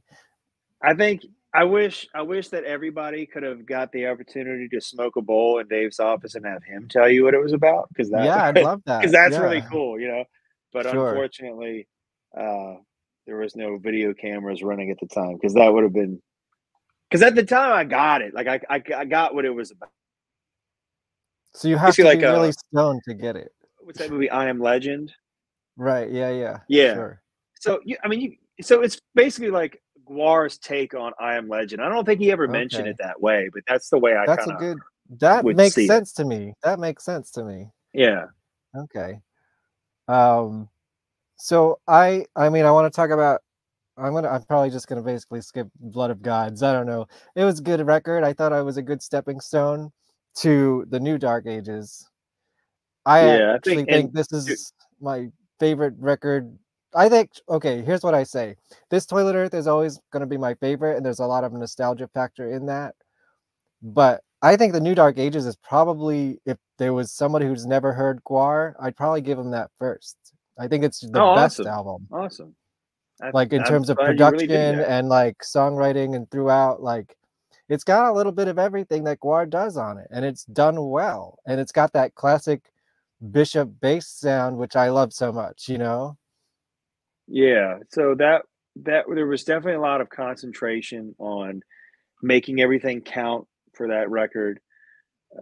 It was, and it's different. Like making the Blood of Gods was again another like, we have to make a record to prove we can be a band. So there's an immense amount of pressure. This record was you guys being a band and being a little bit more comfortable with who you are.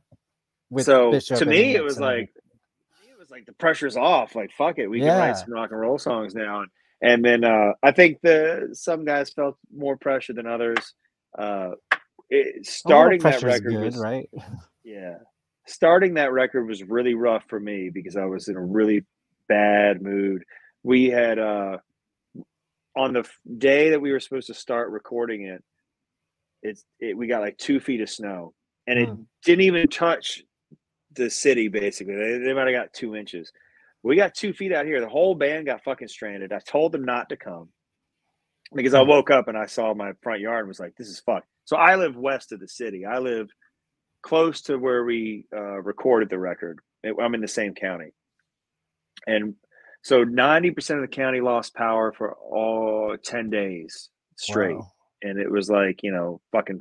So that is the new Dark Ages. It was. The fucking record started on generators. That's funny. We're fucking. So I'm literally chopping wood every day because we have no power and there's no other heat source in the house. So we're just burning, wood in the wood stove and everything, or the fireplace. And I'm literally chopping wood until a certain time and then going to the studio. So I'm fucking miserable because I'm just like, we shouldn't even be making a record right now. We should be like fucking at home. I should be at home Yeah. taking care of my family, you know? Right. And so I was really pissed off about that. And it's kind of funny that, you know, you watch the documentary and everybody's like, I quit the band because they made us do stuff that was fucked up and I'll never do it again. But they sure as hell will do it when it's not them. So yeah, band waits for no man. We got the studio. I was like, so fucking what? Give me a fucking week. Let this shit thaw out, you know? So now we're doing the record and my head's not in the, you know, it was a really tough start, but we fucking buckled down, the power turned back on, got it going. But it was a trial by fire, man. Cause like the guys were staying out there with no power. So like I lived pretty close. So I was going home every night, but I think Brad and Bishop and Dirks were all sleeping there because there was like an apartment above the studio. So it's like, fuck, this band suffers for their art. Yeah. Right. Wow. Well, were you proud of it? This record? What did you think of this record? Yeah. Was it like I was definitely closer to like the statement you want to make with GWAR than, you know? Close. Else? You know, it was close. It was Not there, quite there, you know, but yeah, it was fun. I like all the stuff. I really like man, what's the fucking song? See, I don't know all the titles. I can tell you all the demo titles, right? Yeah, play it. Just play it for us. Oh yeah. I don't even know if I know all the song names yet. But is that The Beast Will Eat Itself? No. I think Venom of the Platypus? I can't remember. Into the Breach? No, it's not that Rise one. Again? This is terrible. Wow. Yeah, so much for being the best GWAR record. I don't even know what the songs are. Yeah, but anyway, that like I like playing all the abstract stuff that's on there, like the stuff that you're like, oh, they haven't played anything like this in a while, you know? Yeah. The stuff that couldn't have existed in some of the earlier incarnations of GWAR. That's the stuff that I really, really like all those weird tunes. Yeah. And that's what we were just going for a mix, you know. It was trying to do something that was different, you know, really trying to not have there was no preconceived notion of what the record should be. It was just, let's take all these songs and these songs that are a little bit different, let's run with them and see what we can come up with. And some of them, you know, didn't make it. You know, there were some ones that were different, maybe more poppy, more techno, or more grungy, that just they never got close to the finish line. Yeah, how many got left behind. See, that's the kind of stuff I'm really fascinated with. How far did those songs go? Like, were they even songs, or were they just ideas? Or, you know, were there songs that you recorded that you left on the cutting room floor of any of these records? Yeah, I'd have to say for both records, there's probably about close to 20 to 25 songs each. And of course, they just get condensed down. And so it's like a bunch of layers. Written? No, like some of them might be complete. Some of them might be music with no lyrics. Some of them might have a really strong idea, and you're just like, oh, this is great. And then you just start to put it up against all these other tunes, and you're like, well, maybe not. You know, well, maybe this one's great, but it's not hitting where these other ones are at the moment, you know, because it's a lot about feeling too, you know. Are you is the band feeling this one? Because I mean, I'm sure there's always like one guy, you know, that's really partial to something, and then it's not getting there, and they're bummed about it, you know. And I'm pretty fucking hard about that stuff too. Like I'll get hung up on parts, and I'll be like, no, you can't change it. It has to be, the song has to be this way, you know? And I'll get very dictatorish about it, you know. And but that's the strength of GWAR, is the collaboration, is to the constantly of butting heads until you can take a song and twist it and pull it apart and put it back together. Then it becomes a GWAR song. Yeah, you know. When you write songs, sorry, go ahead. Yeah, some come. I'm just rambling again. Some come. Well, I don't want to get all the comments saying I'm always interrupting my guests. I know, I know. It's called a conversation. Like for example, like Ratcatcher and Monster came together like that. I think Monster was written in. So the real simple 20 rock and minutes. roll songs come together quickly. Yeah. Yeah. And like The Beast Will Eat Itself, I think took like fucking 7 years to write. You know, What? it was ridiculous. Wow. Yeah, it's nothing like the beginning. Like the way it sounded when we first started, it was. I don't even think it has the same riff in it. It was just like a snowball effect. That's interesting. And what other one that was really cool? Like Phantom Limb on the record before. That's one I'm extremely proud of. That was like that makes me cry, man. That was a miserable song to write, or at least to get to a certain point. Like, so we had a riff, and I brought in, I think I brought in that riff, and I had a totally different perception of where it was supposed to go, and we couldn't book in anything on it. We were struggling with it. We couldn't really get it anywhere, and it was one of those things where the producer Ronan Murphy was there, and Bishop was real adamant about trying to do something, and that's what it was. Okay, we're going to work on this song. We're going to work on this song, and we're just going to keep working on this song.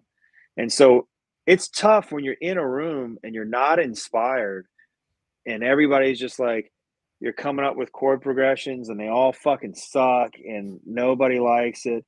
And then after a while, you just start to get a little bit of traction, and you're like, wait, okay, well, that sounds kind of cool. Was this and before they were keep grinding it over and over again? It's like, wait, yes, yeah, because I feel like the words really bring that song together. Yeah, absolutely. I think that was the point. I think once we got these somber parts in there, we knew without saying what it was going to be about. Like, we know what this song is. Bishop had that idea of a Phantom Limb, and in its infancy, I don't think it was even tied to any music. We just had this idea, and we thought it was a really cool concept of being able to feel odorous not being there. And it's a very real fucking song. Like, everything, all the lyrics in that are just true. I mean, it's the perfect blend of real life with GWARP mythos. You know, and that's what I really love about it. I think that's probably one of the greatest songs lyrically he's ever written. You know, I think that's one of the greatest GWARP songs ever written. The lyrics? I thought so. Thought that was. I think they probably wrote it together. I'm not 100% on if they. Don't quote me either. I wasn't there. Yeah, but I thought it was Bishop. I could probably look up in the notes, but when we did those last two records, we all did get involved in lyrics, and Dirks, I think, was very involved in adding a lot of lyrical content to a lot of stuff. So, like, I did some like the way I write. If I feel like something belongs to you, like a project, I might just stand back and be like, just go with it. Like, I don't feel the same way about it, so I don't know where I could take it. So I might not contribute to something. So it's not that I'm withdrawing. You're letting from the other tune. People breathe with it. Yeah. You know, because I just when you write a song, when you write a song, do you know? Sorry, go ahead. I think we're having a lag. Okay, that's what's happening here.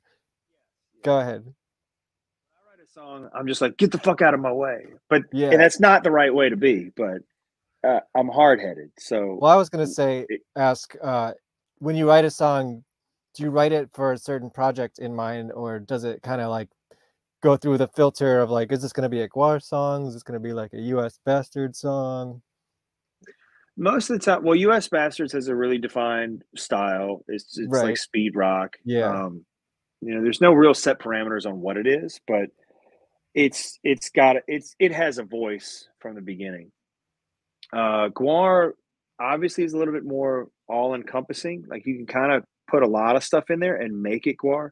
And even a riff that doesn't sound like it's exactly a GWAR song, when you have that combination of, like, when Brad plays drums on it, sometimes that's all it takes, and you're like, that's a fucking GWAR riff now. That's kind of what Bishop said. Yeah. Yeah. And it is, you know, all the guys playing together is what makes it what it is. But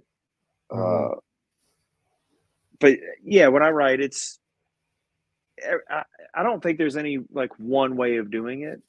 Yeah. So sometimes I'll just come up with a riff, and I might float it past the GWAR guys, and it might not work, and then but I might still dig it, so I might church it up and do something different with it, use it for another band. Actually, you know what, Ratcatcher, I wrote the music for Against the Grain. I was trying to do something with them, and are you still in that band or? No. They well, they broke up. Oh, okay. At the beginning of the pandemic, so that was like the tour that we were supposed to do with me playing guitar as a full-time member. The whole thing got thrown out because of the COVID shit. But so I didn't write the full Ratcatcher. Open for the Meatmen. Oh yeah, they're great. So I didn't write the full Ratcatcher music. I just had like the main riff, like, and I played it like a whole step down or something. And I had a couple different parts. And then, but when it was time to do GWAR, the GWAR record, I think I was just fucking around with that riff in the studio, like just kind of playing, because it was like a warm-up song for me. And Brad just goes, man, play that. So me and him jammed on it together, and then it's like, all right, well, now it's a GWAR song, you know? So that's kind of all it took, was me just playing something and him hearing it. Well, it's just fuck around with that. And then the guys left the studio that day. I think the next day it was just me and Brad. And that's when we finished it, basically. We got it pretty much like 95% there. That dude's a machine. Yeah. Brad is very underrated, I think. Nobody talks about him enough. Especially on this new record. His drum parts really shine through. Yeah. His drumming is amazing.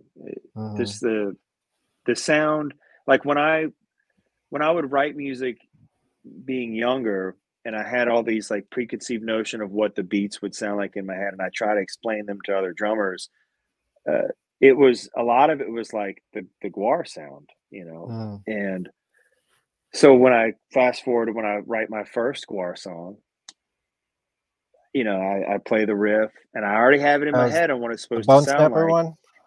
Yeah, and then as soon as Brad plays it, I'm like, that's the beat in the head. Like that's you're playing it exactly what I'm thinking. So I was meant to be in this band for, for a little bit. Yeah. It just worked, man. It just worked. I love Brad's playing. Me and him got along really, really well on the last couple of tours, you know. Nice. So let's here, I got some questions and comments from like over an hour ago that I haven't even gotten to yet. So let's go back to the comments. Yeah. I thought that was a good flow. I didn't want to ruin it. Are the guys also their own techs? How did he opening the US Bastards and then pull out Pusty for the next set? I don't know if that's the question, but there's a general idea in there. Yeah, so I think I got an idea what he's asking. When I started in GWAR, we were still doing everything on stage ourselves. Like we were stringing our own guitars, we were setting up our own amps, pushing everything on stage, getting everything wired, wiring our own rigs, going out there before the show in our plain clothes and turning our amps on and going, all right, it works, cool, make sure my wireless works, and we're fixing all these fucking problems. We had a tech, Gibby, who was kind of doing like some drum tech monitor type stuff, but it was very much no standalone techs. And I think when that started to finally change was around 2017, when we were doing the Warp Tour, and we got some dedicated guitar techs and a lighting tech and all that stuff, because the big reason was the way Warp Tour was structured. I was like, we can't do a tour like that and still do all our own shit at the same time. Like we're going to have some dedicated people just to do the changeover on time. And because it was tough. I mean, back in the day, I remember playing huge festivals and everybody would take their costumes off and fucking be wrapping everything up, trying to get it off stage for the next band, you know. And GWAR did that for years, and you know, I don't think they'll ever get enough credit for fucking really making it happen. Yeah. Well, I always think of that when Dave, I think it's a Dave quote, when Lemmy came to see GWAR and was like, I hope I never have to work that hard. Probably. It's like, yeah, no kidding. Yeah, I mean, there is something to be said about having techs. I mean, it's good because on tour, man, you really should be focusing on the art, on the performance. Yeah, that's the ideal, and I think, right? Yeah, but it's just a wild ride for many, many years, drinking and being fucked up, and it was just a big party. So it was like, so it didn't even really feel like work. It was like he had to take a break from partying to wrap a couple cables for a little while. Yeah. So right it wasn't on. that bad, but I don't know what this means, but can you explain the Black Heart War Ghoul guitar? Yes. So the Black Heart War Ghoul guitar, I had a friend, Chad Pettit, who started a guitar company, and I befriended him when that company was kind of new. They were doing all like these cool, crazy shaped guitars, and he had a guitar. We had gotten one made when I was in Cannabis Corps, and then a couple years later, I'm like, dude, you know, I call him and I say, "God, I got the GWAR gig. I'm in GWAR now." It's like we got to do something for GWAR. So that we put our heads together and we drew up the War Ghoul shape, and so that was kind of like a hybrid of a guitar that he had designed and we had designed it together. It was a really cool collaboration project. You know, I wish we could have kept doing it more because there were some things I wanted to change on it, but it was just like 27 frets, single pickup. Now I like 2 pickups and I don't need that many frets. And the scale length is different on the guitars I play now. But when he did that guitar, he was moving his production into Korea. And at the time, Korea was the factory that they were being made at was making ESP, Dean. I think they were making Schecters, LTDs. So they were really fucking good guitars. Now, the guitars that came before that and the ones that came after that, it might not have been as good. But all the guitars that came out with those shiny finishes, the poly finishes, the glossy stuff, the V, the War Ghoul, I can't remember the other models or whatever, but all those were really good guitars. But after they made those 12, Chad ended up selling the company to some other people, and we didn't see eye to eye we didn't have the same vision.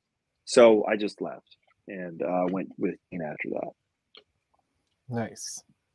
When did you first play guitar, and what was your first guitar you ever bought? Well, the first guitar,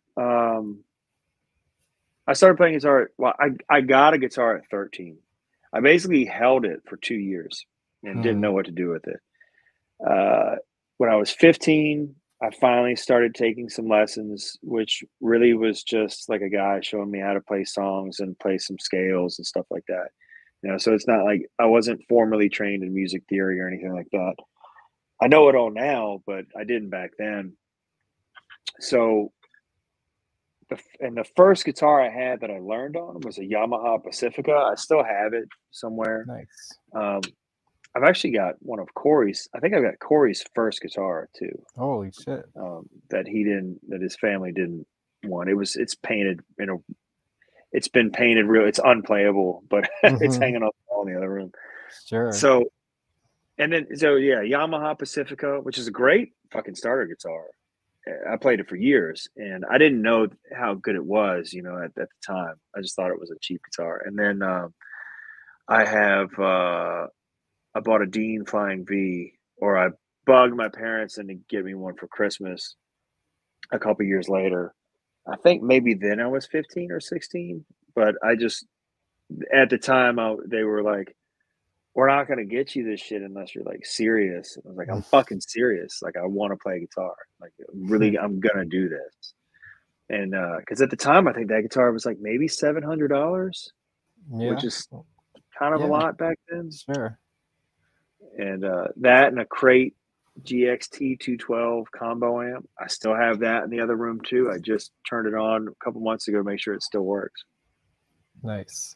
What was the first get rid of much. band that you were ever in? What was it called? I'm adding that one in. Cold Fusion. Ooh, what did that sound like? It was a bunch of kids in biology class, you know, and we talked about this name, and I had a bunch of friends that were into drawing. Like, they would draw out with pen, like what spray paint graffiti looked like, and I was kind of doing it too. So yeah, I was actually I would draw a lot and paint and do all that shit before I picked up the guitar. So it was like when I picked up guitar, all that visual stuff stopped for me. So it's kind of a weird thing. I failed art class. What? Yeah. So don't put that on your GWAR resume, or maybe you do put that on your GWAR resume. Yeah, fuck yeah. My art teacher was a fucking bitch. She didn't like me because she was a punk rocker and I was a metal kid. Huh. No bullshit. I think that's what it was. But anyway, I'm fucking rambling. Yeah, what was the question? Who cares? I think we covered it. It was your first band. I asked it. I think we kind of covered this. But, and I got kicked out for I played the guitar like this, like I was humping it and doing the dick stroke thing, and we were like fucking 15, and they were like, "We don't want my mom to see you do that, so you can't be in the band anymore." Oh man, that's not dangerous at all. Cold Fusion? No. What kind of music was it? It was just like, I mean, it was probably like hardcore, but I wanted to be like Sepultura and all this shit, but I didn't really know how yet. You know, we were just throwing stuff at the wall. Like, I've got a tape of us jamming in there, and it's just, I laughed my ass off listening to it the other day because it's just so all over the place, you know. But we were just fucking kids, like figuring out. No. It was fucking terrible. Okay. That's funny. We kind of covered this. But this is dick stroke metal. Hell yeah. That's a genre. Are there any actual recordings you guys did that didn't make the albums? I guess I'll refine this question. Well, Tammy was one. That was that's one of out Dave's now. Yeah. dues. Yeah. Okay. There's Pustulus Lust. What? Yeah. So the Pustulus has another song. Which album was that for? That's New Dark Ages.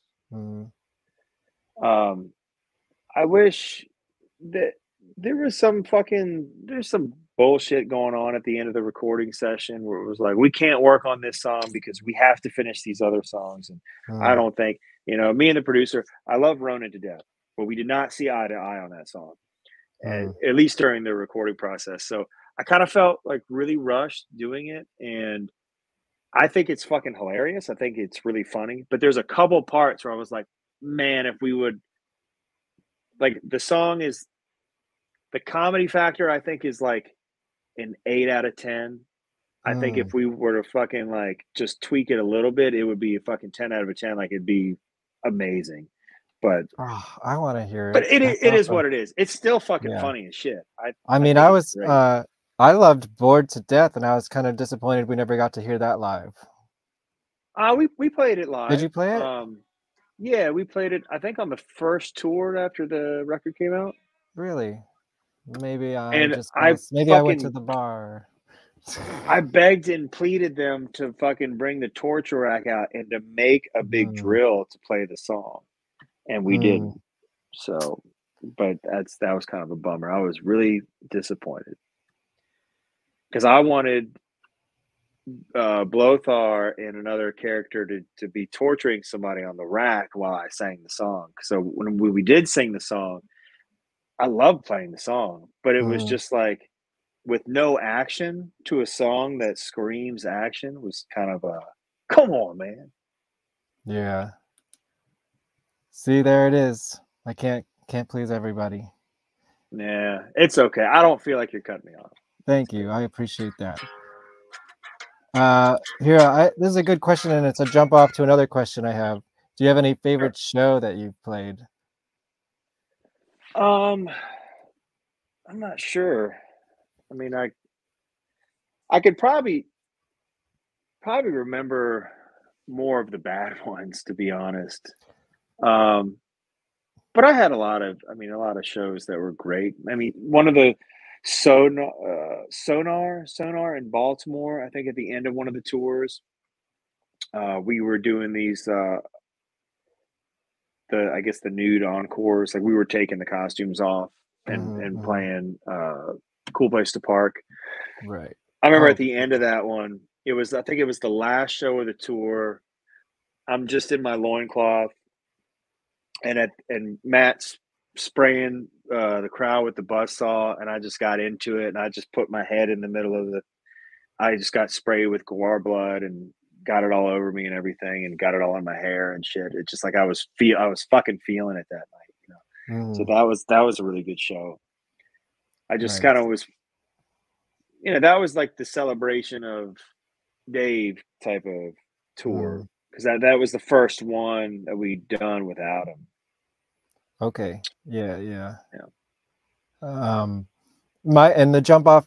So the question I wanted to ask is, do you feel like you had a favorite moment in GWAR for you or your character? And I have one for you.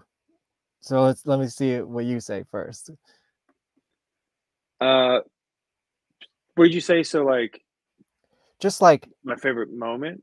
Yeah, not necessarily a show itself, but just like that right there. That was awesome. I mean, there's lots of just really good or maybe times, your favorite contribution to GWAR or the GWAR universe, well, I mean, I think my contribution, or at least the way I know that I did what I did to the best of my ability, and I carried them through times. It's a team effort all the fucking way. But I think, and also I knew when to leave, because I was feeling burnt out, and I started to feel like if I stick around too long, I don't want to bring this thing down, because I'm just not feeling it, in the same way. And so that was I think that's just as important as fucking, because I got no right to fucking make everybody fucking miserable and shit. I don't know if I was doing that or not, but I know I can be hard to get along with. But my favorite moments really were a lot of the fucking Brocky-isms and shit, like a lot of the Brocky fucking chaos, him telling me I got the gig in the band, driving home, like when we drove, like I was driving home in my little green pickup truck, and fucking he calls, or Mike Dirks calls, and he says, hey, we've just, he's real soft-spoken sometimes, and he's like, we decided to use you for the fall tour. And that was how I got told, right, the first time. We've decided to use you for the fall tour. Very diplomatic. Right. I hung up the phone. When I hung up, beep, driving. And then it's like, hey, this is great. And then fucking like a second, your phone rings. It's Dave. And he was like, hey! He's yelling. And I was like, hey, what's up? And I'm like, hey, what are you doing? It's scaring me. And he's like, hey, did he tell you? I was like, tell me what? He told me I'm going to do the tour. He's like, yeah, you're in the band. And I go, well, he told me doing the tour, right? And he's like, no, you're in the fucking band. I was like, I'm in the band. He's like, you're in the band. And nice. that was just moment. A cool fucking exchange. He was so stoked about it. Like, he was really like, his energy level was so high, and it felt so fucking good to be. And I was like, can I tell people? He's like, yeah, you can tell people you're in the fucking band. And I was like, oh, sick, I gotta go. Bye. Nice. So I got home. It's just like, Dave called, told me I'm in the fucking band. That was cool. That's probably one of my favorites. That's a good moment. Yeah. All right. Yeah.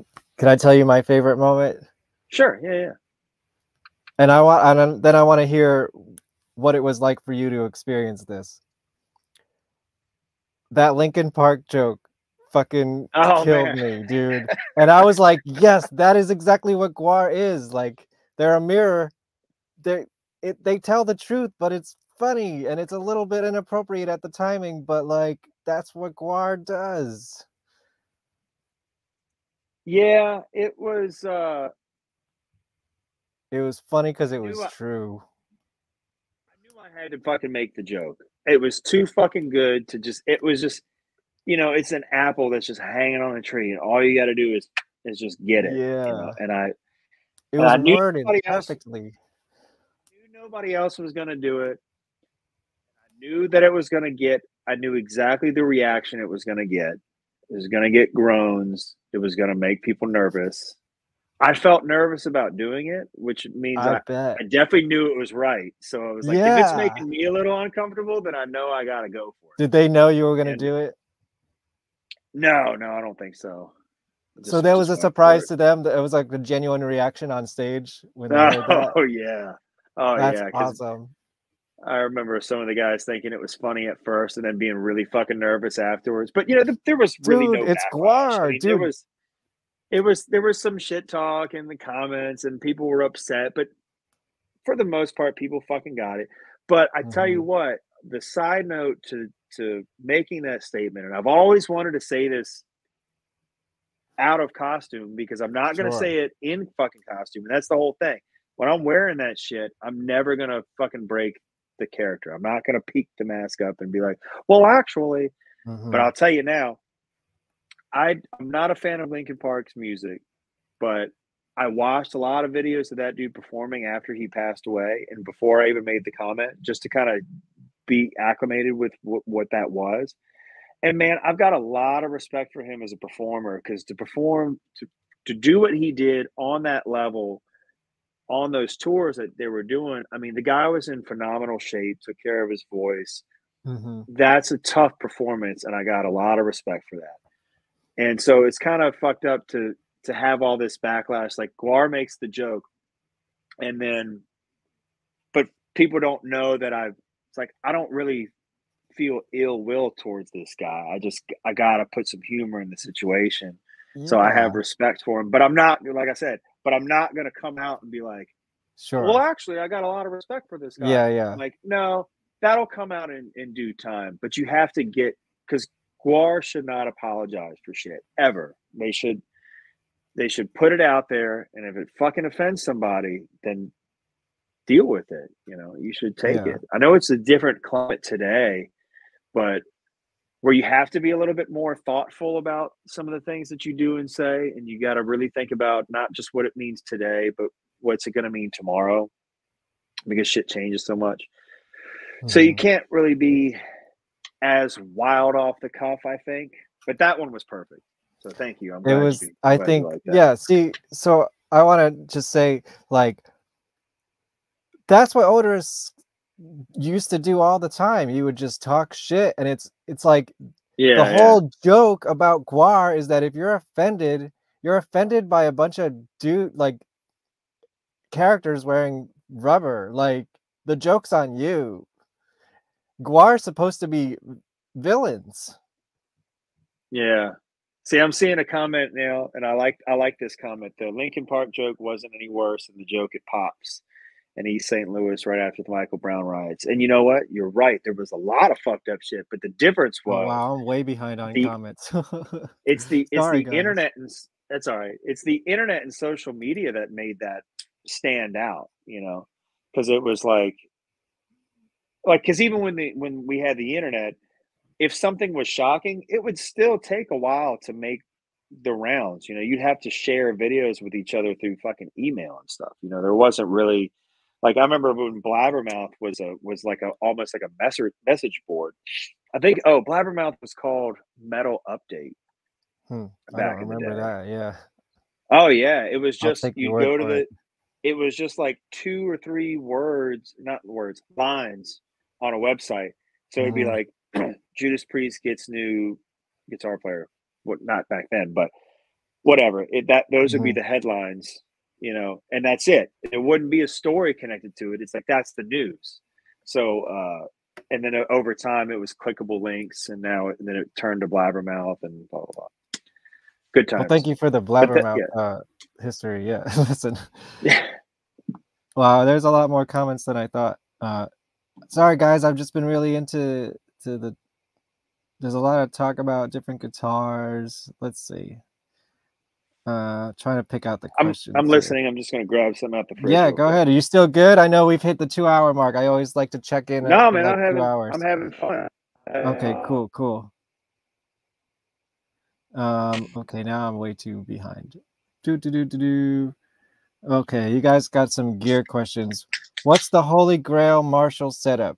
See, I can't talk gear, so I'm gonna just let you take this one. Holy Grail Marshall setup. Back there, this one right here. So this is my favorite of all time, the JCM 800, the 2203, 2204 style amps. I think that's one of each up there. 50 watt and 100 watt model. That's what I took, not those specifically, but I took that amp on tour with GWAR for since 2014. I had a Marshall 2203 amp, and that's just my favorite sound of all time. It's just Nice. like that through just a regular Marshall cab. You know, I mean, I like a lot of different speakers, but I can kind of get along with any of them as long as I have the right head. So. That's right. Just give him the right head. The same year that Hunter first rented the dairy. I think we're like pretty much exactly the same age. So yeah, I always joke that I was born with GWAR because GWAR started in 1984, technically. Yeah. And yes, that means I'm gonna be 40 next month, everybody. Yes, hooray! Comment TS9 into the front. Yes, sir. Yes, sir. Tube Screamer right out front. That was the main sound in GWAR the whole time that I was in it. Right. Okay, I don't know what that means, but now I'm interested. Yeah. That's some inside baseball, huh? If you can still find it fucking YouTube. So I made a band, right? Called it's just a fake band. I was learning how to use Pro Tools, and I think I remember the only way to get good at something is to do it. So I was just writing songs, and I wrote a song. I made a band called Steel Clinton, and I made another band called Lead Kennedy. Like Steel Clinton's song was called Super Nintendo Chalmers. Lead Kennedy had a song called Steve Jobs, Lou Dobbs, Ahmadinejad. You can search all these up. They're on YouTube. I remember the song about plumbing or something about like and then hating your customers. Yeah. I remember so this that is one. like so I had this idea to do a band like Nuclear Assault, but I wanted to do two different ones. It was like I wanted to do Nuclear Assault, so like a George Bush themed thrash band, because he liked to say nuclear. Right. Yeah, I knew a band called the Nuclear Power Pants. And that's awesome. So then I came up with Sexual Assault, and I made this like fucked up logo, and I put all these weird, like I tried to make it look like an old Doom cover, like a Doom punk rock cover or something. So like I had like Gandhi on there, the Dalai Lama, and like a Hooters girl, and all these protests and stuff, just like random mishmashed stuff. And I had two songs, Piss Boner and Rape Hammer. And Rape Hammer became the Cutter many years later. But Rape Hammer was the initial idea. And I don't know why they didn't like this idea. But when the Fukushima power plant melted down, the song was about Fukushima melts down, the radiation goes up in the air, it rains on a rapist. And then a rapist has a hammer in his hands, and his rape gene becomes fused into this hammer, kind of like Chucky, you know. And so he dies. Okay. Now the hammer is the rapist, and the rapist or the hammer rapes somebody, and they have a bunch of baby hammers, and that's it's stupid. It's like the song is like 60 seconds long, but that was the premise of what Rape Hammer is. And then Well, so we do the cutter, right? This yeah. I wanted to keep calling it the hammer, but not rape hammer. I wanted to have mind control device, which is a hammer, and Guar would basically use it as a tool to open your brain and control your mind like joysticks, like with a video game. So mind control would be very primitive. My fingers are in your brain. It's a And very that like idea techno didn't. destructo plot. Oh, I loved it. I really liked that Yeah. idea, and I couldn't get anybody else to jump on board with it. So Well, now that we've ruined the algorithm completely, everybody like this 'cause you video. can't- Well, I don't know. We just said rape like 100 times. I'm just like, whatever. Not that I mean, it's the GWARPod. Of course, that's gonna happen. But now, can we get Lizzie Hale to sing "Rape Hammer"? Is that ever gonna happen? Dude, I know about this algorithm thing. I went Yeah. for a week on Facebook. I just decided to fucking just go for it. And every person that was a dickhead in like comments about whatever, because I always talk about guitars and amps and shit like that and all these Yeah. groups. If somebody says something that was cynical or that wasn't helpful, I would just go fuck yourself. You know, and I did it for like a week, and I don't want to be like really facetious about it. I just thought it was funny. And then now nobody has engaged anything I've put out since then. So I'm like, oh, dude, I've been like shadow banned. Yeah. I guess it's real. I didn't know, but whatever. I don't give a shit. It's social media. It's not real life. Yeah. It's more. Yeah. Here's more about unreleased songs. Do you remember anything about them? I mean, anything else shine through for you from like the stuff that didn't get? There was one cool idea. We were trying to do a song called well, it really didn't have a name, but it was like Mirror Mirror. And it had a lot of cool parts and a lot of cool like harmony things to it. You know, it's hard to describe unless you just kind of heard it. And it was a song that wasn't, you know, it was still kind of in its infancy, but it had a theme and it had a hook, and it just never got there. You know, it never just got 100%. And I think everybody in the band, we all liked it, but like I said, it was just one of those ones that comes up where if we didn't have a lot of stuff, we probably would have kept working on it. But when you take 20 and you say all these 20 songs are cool, but then you condense them to 10 and you go, well, maybe this 11th one is still cool, but it's not as cool as these 10. So you just kind of have to make those hard choices and let them go, or at least not let them go. The band still has, we got a bunch of hard drives with just all these practices and jams and shit like that.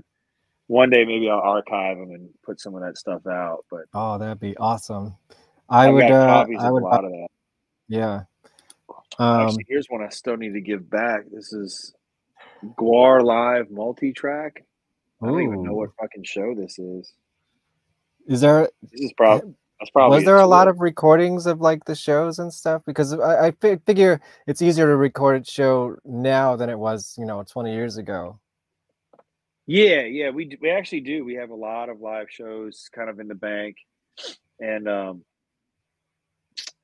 we wanted to do like that fucking thing, like maybe it was Grateful Dead or Fish, but it was like, wouldn't it be fucking cool if you could walk out the door and buy the CD of the show that you were at? Yeah, like, I have some Pixies shows.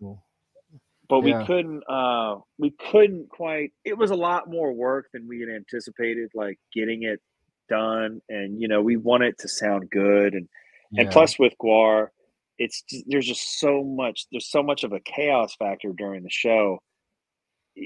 Like sometimes we'll be like, that was a great show, and we'll go back and see a video of, I can't even hear the words. What the fuck, and or we can't talk or we can't sing because we're fighting something big, right? Or somebody gets hit with blood and the guitar goes brr.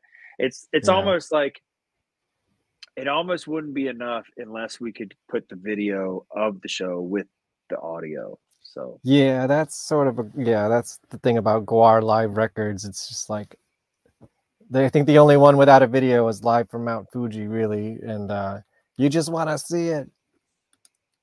yeah. This is my brother. Do you have a signature guitar, and what items did you specifically want on it?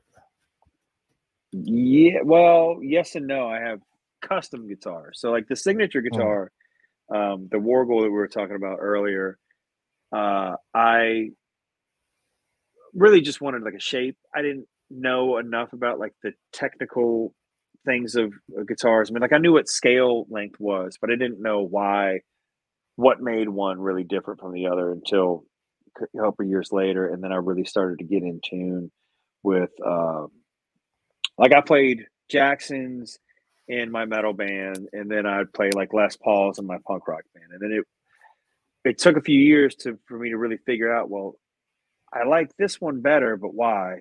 Oh, the scale length is shorter, so the notes bend easier. So that's why I like this one. Or I like stop bar tailpieces because of the extra slack you get, and the slack has to do with feel too, like with bending and shit. I love using vibrato instruments. So the two guitars that I played mainly were like some Dean custom shop stuff.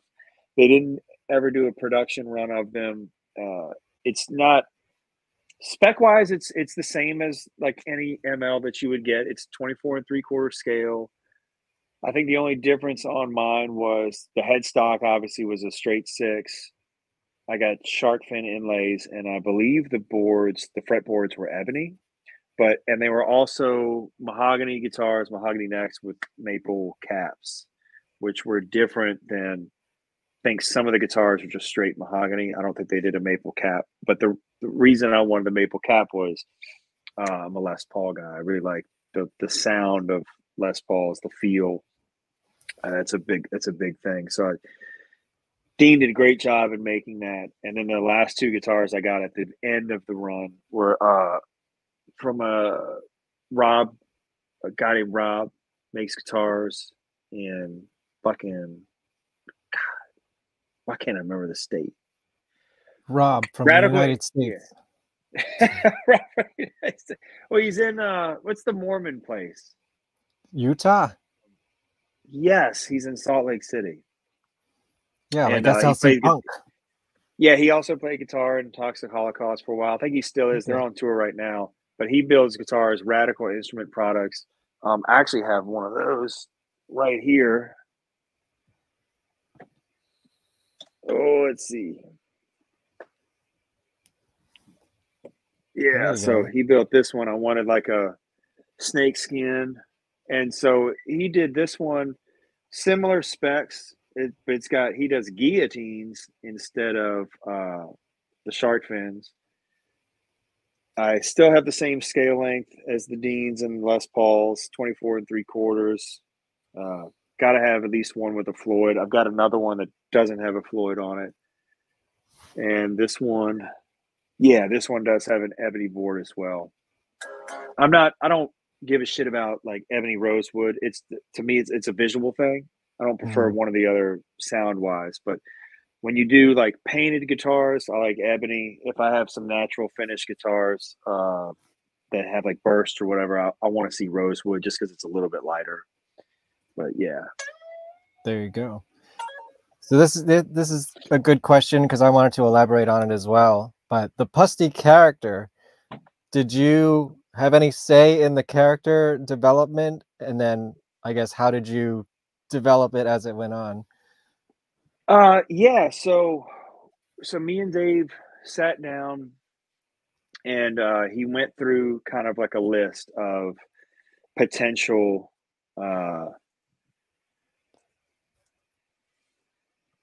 names. There was like a necrop. I don't know if Necropolis was one, but I know there was a Bubonus, and there was all this fucking different just different names of potential Maximus characters. And and they used some of them, I'm sure, for the aliases on Battle Maximus. Yeah, right? Like Zach was Splatus Maximus, and and he had some other ones that weren't ever mentioned ever again. And they were all kind of strong contenders. But then when he said Pustulus, I think him and Matt were like, this is the one we're kind of leaning towards. And when we just kind of looked at the character or just the name, and here's the visual we're thinking, I kind of just saw the two together and was like, yeah, this is Pustulus. I'm going to be Pustulus. Like that's it. So it kind of felt like, here's a bunch of choices, but everyone wants to go with this one. So it just seemed like a strong idea. It rolled off the tongue. It just, you didn't know what all of them meant, but you hear Pustulus and you're just kind of like, you kind of know what that is. Yeah. It's just a gross dude. Yeah. So the character attitude and voice and all that stuff, it was kind of like, it was Dave's idea for him to be deaf, which is really fucking hard to keep up with. Like, so that just kind of went away. Yeah, so I didn't know that was supposed to be a thing. I mean, was that like, did you try to make that a thing for a while? Yeah, well, he was like, Pustulus is deaf and he's in constant pain. Deafulus. And the only thing that stops the pain is playing guitar or rubbing elephant cum in the wounds.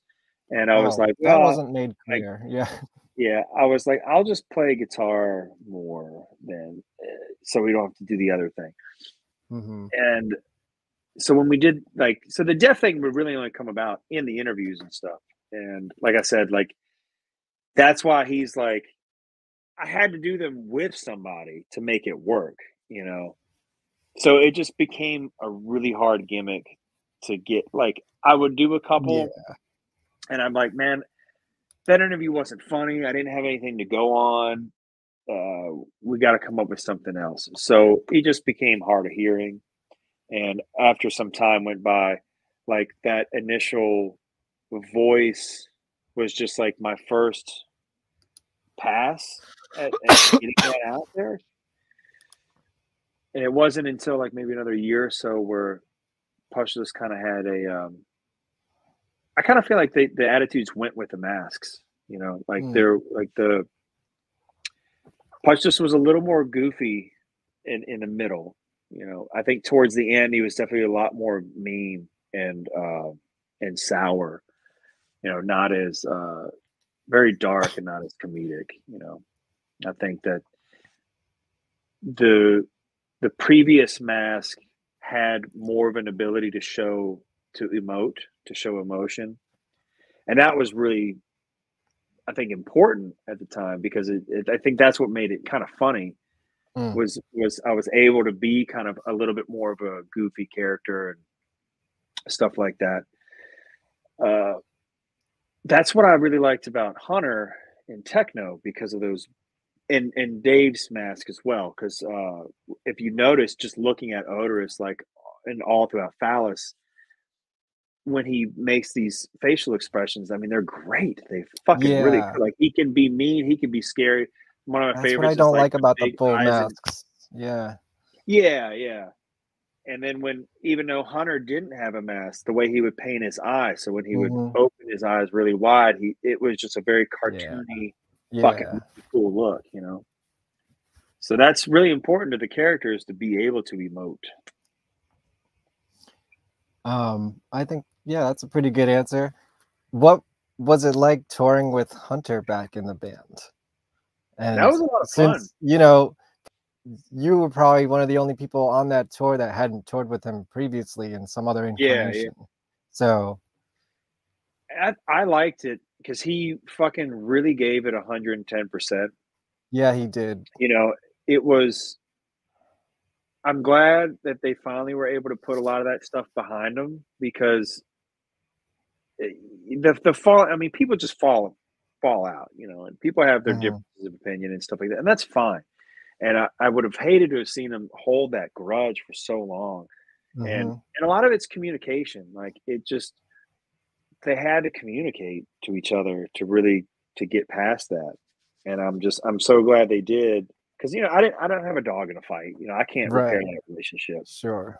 I wasn't there, but did you know him at all before that? Had you ever met him? No, he was one of the only ones. I don't think I met him. I've talked to him at a meeting or two, but nothing real serious. And so we did the live stream, and when he came, and it was so fun working with him for that, you know, because I did a Don even came and did a short tour with us, and like I liked, you know, despite like he might not think we get along, we just don't get along politically, but I like Don, you know, and yeah, that's how I feel about him too. I think he's fucking funny as shit. Like he had me I love laughing watching the him talk about GWAR. Like I'll watch him endlessly talk about GWAR, you know. Yeah, we're not that far apart politically, but we just But anyway, okay. But he thinks we're pretty far. But anyway, but yeah, anyway, I like the old characters. Sure. I wish Yeah, we could have yeah. done more with. I mean, I loved seeing it. You know, I saw 2 of those shows on that tour. Except he wasn't at one of them because he had to leave the tour. Every time I saw that tour, someone was gone because first it was Casey was gone in New York, and then you came back and Hunter was gone. That tour was fucking hard, man. And me and Bob Gorman got sick on the last. Oh, we got sick when we got home. So we both got COVID in New York, I guess. Oh man! So we loaded out. We went home. It wasn't my fault. Bag of shit. Yeah, no, it's okay. What was it like working with Lizzie Hale? Are you a Hailstorm fan?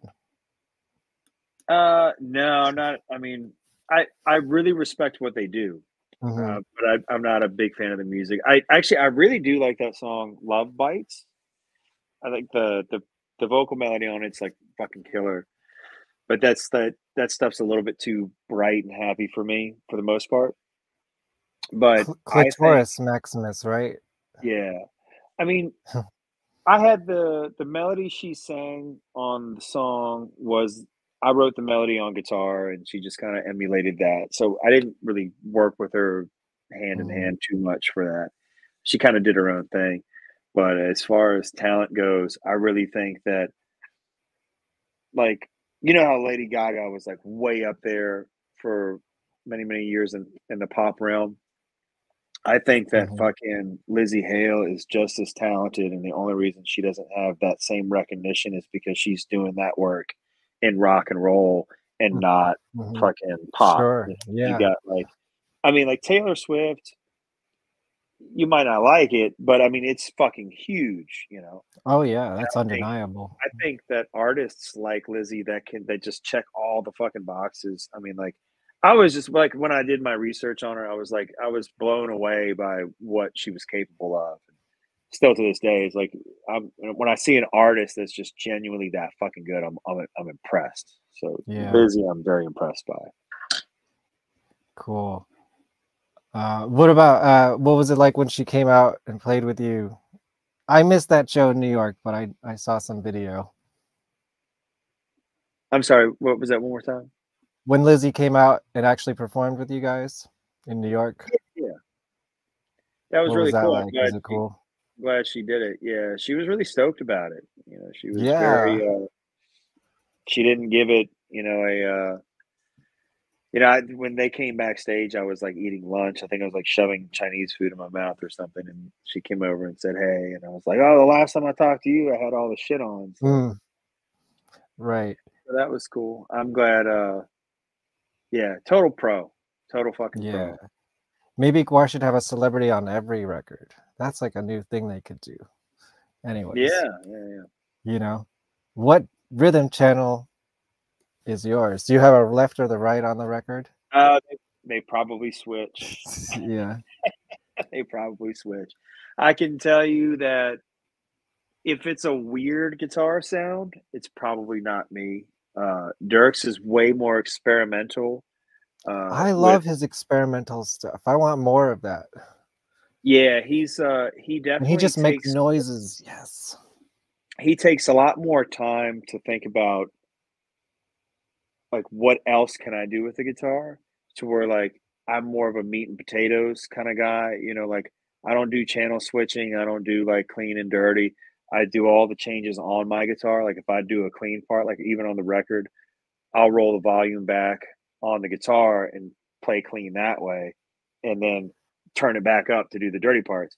And Dirks has like he picks a crazy like landscape for the song. So it's really cool to have that dynamic to work with. So it's not just because if it was two guys that try to make noise or two guys that only did like meat and potato stuff, it'd be fucking boring. Yeah, sure. You know? Yeah, it's a good balance for sure. Thank you. See, balance it out with a compliment. I would love to have Pete Lee. I have talked to his people about it, but you know what? At this point, I kind of want to wait till I see the X Cops, which will happen in March. So after that tour, I'll be on him about it. Cool. Pete's great. What was it like seeing the X Cops come back? Like, did you have any? Were you a fan of the X Cops or? Oh yeah, definitely. Like the X Cops. Pete Lee coming on tour with you. What was that like? Were you comparing notes or? Well, I had all these like. There was a bunch of times where I met Pete before, and I might have only gotten to talk to him for like 5 minutes, right? Like I know he's gonna be in and out of this room, so I'd go, hey man, what's going on? And then I'd sit there for a second and go, so how do you play the part in, and try to get him to like, here you go, show me a guitar. And so I did that to him a couple times, before over the years. And but when we did this last tour, it was really cool just to fucking sit down and just talk to the guy for real, and actually have some one-on-one time and real conversations and stuff like that.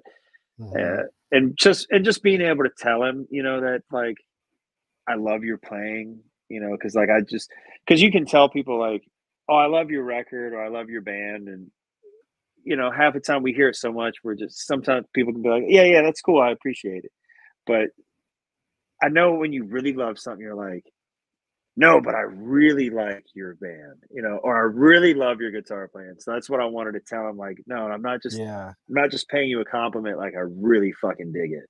So, and he took it genuinely well, and he's a really sweet guy. Carnival of Chaos. Yeah. I'm sure and being in the band with Dirks, I probably didn't get the chance to tell him that enough, because we were more like peers at that point, and but Dirks, I love you, buddy. Love your playing as well. You're hearing it here on the GWARPod. Yeah. What celebrities would you like to see get the axe on stage at a GWAR show? Who do you want GWAR to kill?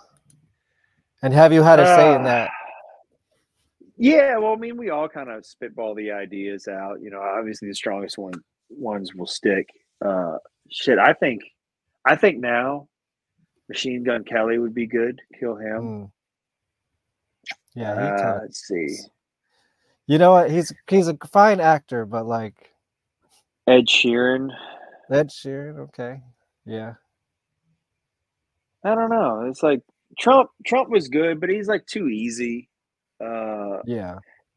And I think the president's a given. They've always killed the president. I think the reason that GWAR has kind of shifted away from the celebrity thing is not because we made a conscious effort to do that. I think it's just because pop culture moves so fucking fast that by the time we build the costume to take it on tour, whatever is hot on TikTok is not relevant anymore. So at least with Trump, he was in the news every day. Yeah. So that made a lot of sense. And then because like we had Bernie Sanders, a Bernie Sanders type character with Hillary getting killed on one tour, and of course, like Bernie's not relevant at all right now, at least not in pop culture. So right. Somebody said Steve Harvey. I'm trying to pick out there's a lot of talking in the thank you everybody for chatting. It's been hard for me to keep up, so I'm trying to keep up and get all the comments. I'm like an hour behind on comments. Sorry guys. Do you have a favorite GWAR song? Man, probably Preschool Prostitute. Ooh, did you ever get to play that one? Yes, you did. The first tour I saw with you, right? That was a weird, that was a crazy deep cut. I was like, okay. Yeah, that's a carnival song. Got a really interesting riff, you know, and we didn't. Yeah, it's a great groove. And Meat Sandwich Meat is Sandwich. one. Just because Meat Sandwich is like, as a guitar player, it sounds cool to listen to it, but when you actually play it, there's so much going on that's very different than it's all of it's counterintuitive, like how to play it. And I don't think that I know that they played it before I joined the band with some other players, and I don't think they ever played it right, you know. But then again, I had the luxury of playing it on a computer with a audio program where I can slow everything down, and I'm listening to like each fucking note, you know, and I'm dissecting it. I'm like, okay, well, I don't know who's Pete and who's Dirk, so I'm just going to learn both sides. So when I go into the rehearsal space, I like know the song like inside and out and all that shit. You know, so that was my must strength. have been fun though too, right? I mean, Meat Sandwich. That's a crazy riff, man. Cool, that's a crazy riff. It's cool to hear that stuff in such detail because it's like sometimes you'll even hear editing mistakes or playing mistakes, and you're like, you don't hear them in the record, like listening to the song, but when you're like really fucking dissecting it, you can like really pick that stuff out. And when we did the Scum Dogs, the remaster, so I did all the I had all the tapes in my office, like all the reels. So we had all the reels except for Solomonizer. We couldn't find it, and it took a couple years to finally unearth it and bring it back. Where was it? I can't remember. It was like under somebody's fucking bed or some shit. Like it was ridiculous. Wow. And nobody in the band. So we got it back. I'm like, okay, so now I have all the reels. So let's do something with this because the film, the tape is going to rot away one day. So let's do something before that happens. And I got to take, we have them baked and transferred by a company called West Side, I think. They sent us the reels back along with all the digital audio files. So I put them on a computer and I clean them all up and I name them and I separate them by song. So that way I can give them to a mixing engineer and have him mix them. So he doesn't have to spend days figuring out what track is what and what a guitar is and all that. Yeah. So like this is the bongo track. So that's not a joke, I don't think. Yeah. So once I get it all organized, I get to fucking hit play. And I've got Scum Dogs untouched, unmixed, just in front of me. So I can I'm hitting the guitar and I'm listening to the guitar for Solomonizer front to back with no other instruments. And it was so cool to hear Dirks and Dewey play. That's a crazy riff. I'm like, oh wow, we've been playing this song live for 7-8 years and I've never played it like that. So I get to go play it a different way the next tour, which is really cool. Like Maggots and stuff. I was like, I've always played it like this machine gun. And then I hear Dewey play it and it's not like that. And I'm like, wow, okay. I'm gonna play it like that. Yeah. So that was totally cool. Sometimes I put on Solomonizer and I pretend that I've never heard it before. And it's fucking amazing, dude. Because I mean as if you're a GWAR fan or if you're in GWAR, you've heard that song 1,000 million times, right? Yeah. It's so good. It's so crazy. That riff is so weird. That's what all heavy metal should strive for. Yeah. Anyways. Was it the Flattest Shoulders and the Scum Dogs? Yes. So when we did nice tribute. So we were doing the show, and of course we got Hunter back and Sleazy's gonna be there, and we got Danielle coming back, and I said, man, I really want to do something different. And so I was like, are there any Flattest shoulder pads left over? And they were like, yeah. So we still have a pair, and they were fucking falling apart. I mean, it was barely held on. But I put them on, and I realized that me and Corey had the same shoe size, so we were able to wear the same boots. And so I had the flattest feet. I had my loincloth, the flattest pads, the Pustulus mask, and then another guy, I'd gotten an SG, a red SG from a guy on tour, gave it to me, and ended up doing some work to it. And I was like, okay, perfect. So I can be Pustulus with some flattest pads that represent Corey, and I can play this SG guitar with a whammy bar and kind of throw it back to Dewey. So I'm kind of encompassing like all this, you know, past and present Maximus character in there. Yeah. So I was really stoked to be able to kind of make all that stuff happen.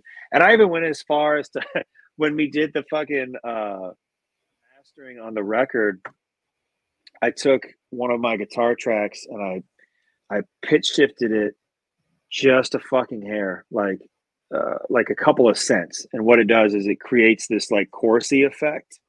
And I was trying to get the effect of Scumdogs, the record, like I was trying to do it live because that was like the thing to do back then. That's why when you hear the reissue and that guitar comes in, it doesn't sound like the guitar on the original record. Like there's some weird processing going on to make it sound like spacey. I don't know why, but I know everybody in GWAR hated that when they first heard it. And of course, as fans, we hear it, we're like, this sounds fucking awesome. What are you talking about? Yeah. Well, I love the remix of Scumdogs, but I don't know. The Horror of Yig by Al Jorgensen, like you can't beat that one. Yeah. I guess you didn't really have the multi-tracks for what he did. No, I did not. Yeah. Didn't he mix another song on that record too? Not that I'm aware of. I think it never got used or something. I don't know. That was before your time.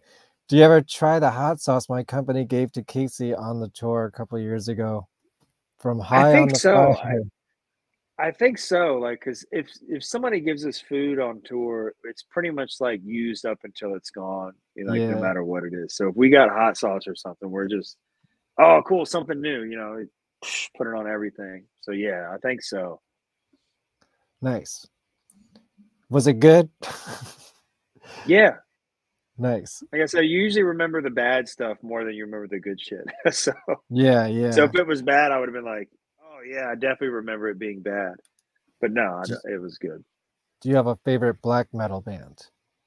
Yeah, probably Dark Funeral. Dark Funeral, Marduk. You know, I like some of the older Immortal stuff, and that was really it. You know, Dark Funeral was the first black metal band that I heard that was not using like keyboards and stuff. Because like Cradle of Filth and Deviltones Gear, you know, they all had a lot of keyboard players, and that stuff sounds cool, but it's not the same as like when Dark Funeral played these like fucking minor chords where they didn't play the bottom string and they'd speed pick and move them all over the place. It just had this, like nothing else fucking sounded like that. And I thought they might have had a keyboard player because it was just such a cool like sound when that I can't even explain it, but it was I don't know when you first heard that stuff. Yeah, I don't really know it. Do you have an album to recommend me? Yeah, Dark Funeral tattooed on me. Wow. When I was when I was really young. So you're really into it. Yeah, well, it was like my third tattoo, I think. Yeah. You know, I just wanted it because it had like, it just looks like a blob now. Like, yeah, like you can't even tell what it says, you know. But Vobiscum Satanas is probably my favorite record because of the song "Thy Legions Come."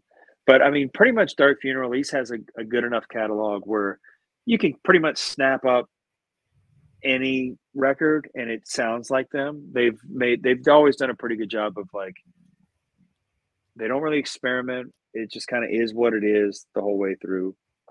There's nothing wrong with that. But like, you know, there's bands like Cradle of Filth. It's not like hardcore black metal, but I still consider it black metal. But that stuff's like the pop you know, version of it, right? Yeah. I mean, that's okay to say.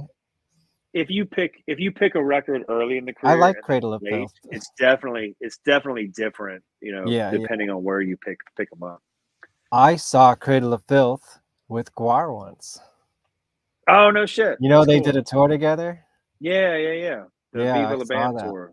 Yes, that was it at the old Roseland Ballroom in New York. R.I.P. Yeah, I would Should have liked to Guar- have seen that. Yeah, that was great. Should Guar kill Taylor Swift? That was a rare occasion where Guar was opening. Yeah. Oh They yeah, didn't do yeah. much of that until the arenas. Yes, I think Guar should kill Taylor Swift. What do you think? I mean, Yeah. I think she's Oh, pop. yeah.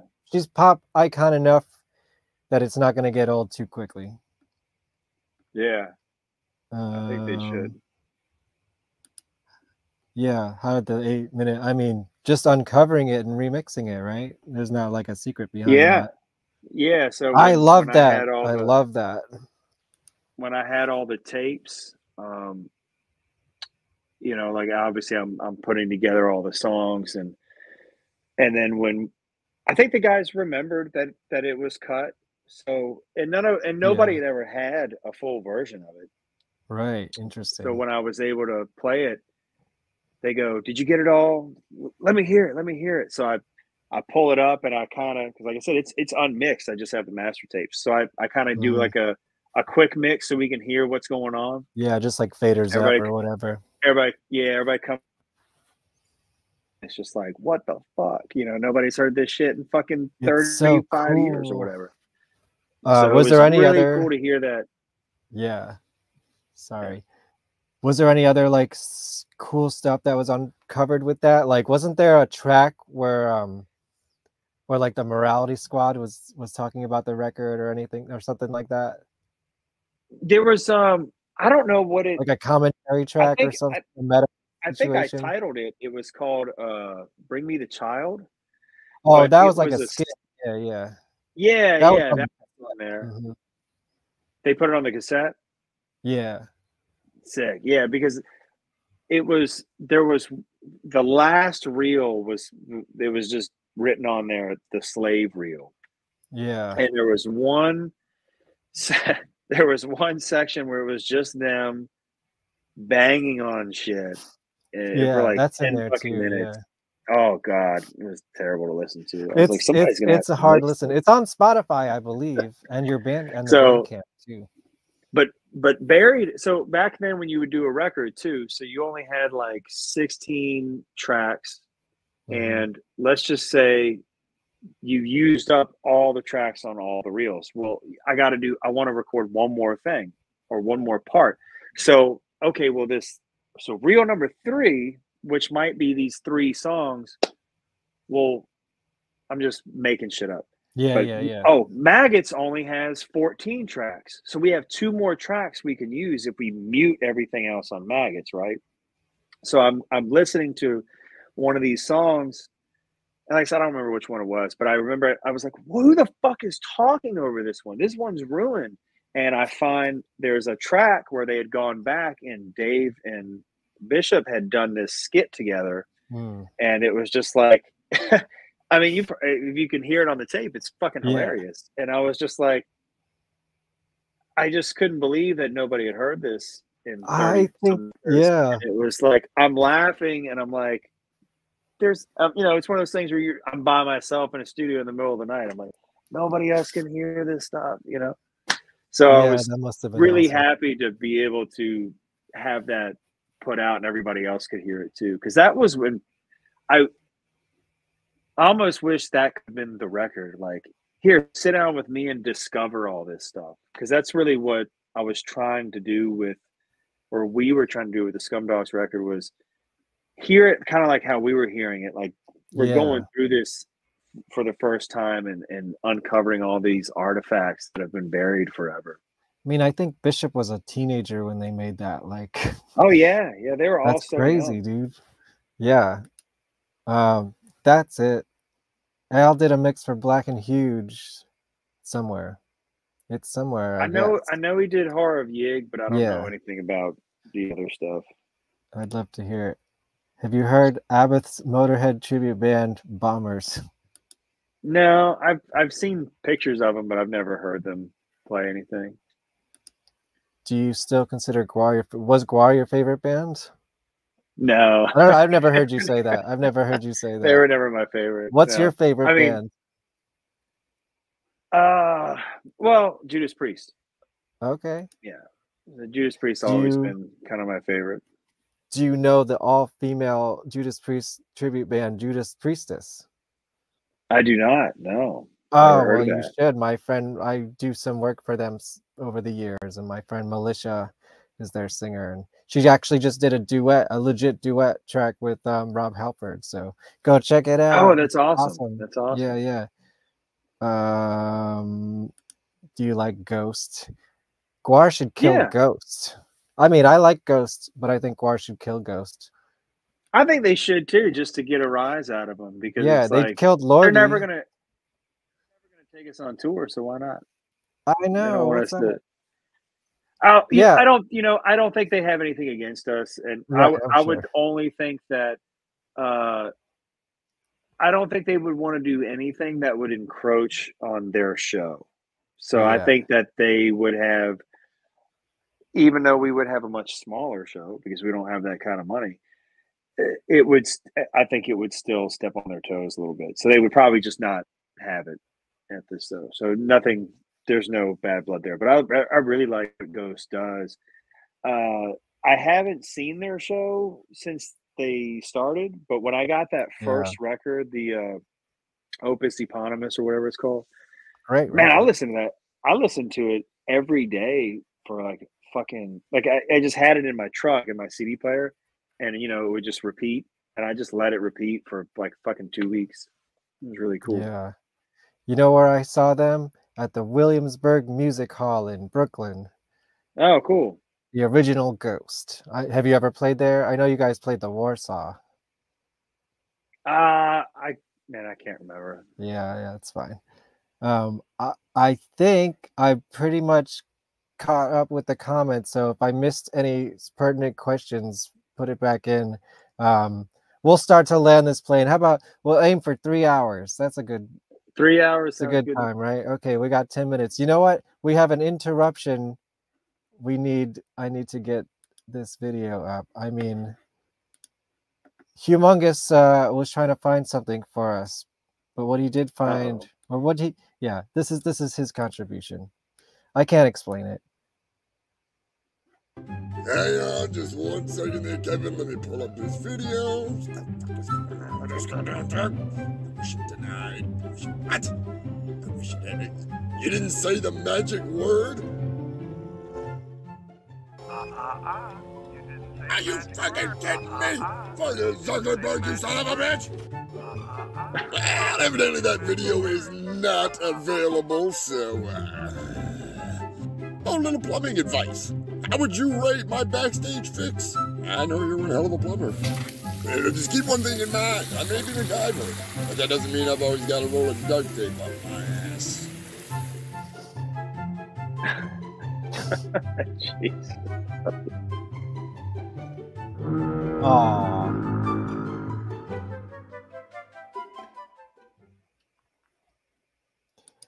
I don't know if there was a question in there, but can you fix Humongous's porta potty plumbing, I guess? Yes, but I'll have to charge travel time to get up to fucking Maine. Is he up in Maine? I don't remember where he is. And I just sent him a CD too. Because, guess what? Humongous Fungus of Urungus is on my new album, The Final Boss. Oh, wow. Available now at vonesper.bandcamp.com and on Spotify and YouTube and all the places. His contribution is a bong rip, and I told him I want it just like Dave's bong rip in Nitro Burning Funny Bong, and the man delivers. There you go. Awesome. Yes. So that's my little plug. Thank you, everybody. What's the hardest GWAR song to play on guitar? What's the most fun as well? Most fun. I don't know. I think the ones that you wouldn't know the ones that you probably like Billy Badass, I think was kind of hard to play. Wait, did you guys ever And play that? No, we never played it live, but it just had all these like. And sometimes things would sound hard, and then like Dirks would show me the riff, and I go, "Oh, that's it. That's all you're doing." Yeah. You know, like Right. it sounds so technical. You know, like I don't know. I think some of the Corey era stuff probably had more of the difficulty as far as like technical ability here and there, like a lot of fast movements and shit. But then again, that's just like rhythm. You know, if you're trying to copy lead guitar, it's gonna be Pete era stuff that's gonna be the hardest. You know, so that really depends. I mean, shit, like just the way he played leads in what is it? If I Could Be That, not the lead parts, but I know it was hard for me to wrap my head around some of those and then get right back into those fast scores again. That was my, I for years I tried to get them to play If I Could Be That live, and I was thinking in my head, what song is that? Yeah. I don't know. I don't think Carnival. they've ever played Carnival. that song. Yeah. Oh, I no, love because that I was like, I want either that There's one some or great songs on that record. You're right. I'm a fan of that record. I'm never gonna say I'm not. Sorry. One on Carnival. that tour, we did If I Could Be That and Interfere, and and Interfere. I think Dirks wrote I remember that. Yeah, but yeah, those were some deep cuts. I'm glad to. You know what? I was really glad you guys did Sonder Commando.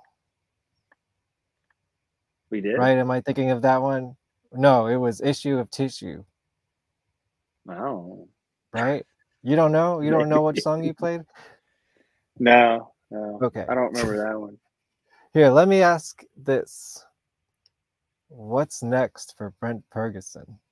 Are we going to get a new US Bastards record, or are you cooking him something else up? So over the summer last year, we did cut a record at my house, at my studio here. So like, I always try to position the camera so it shows all the cool stats. Of course.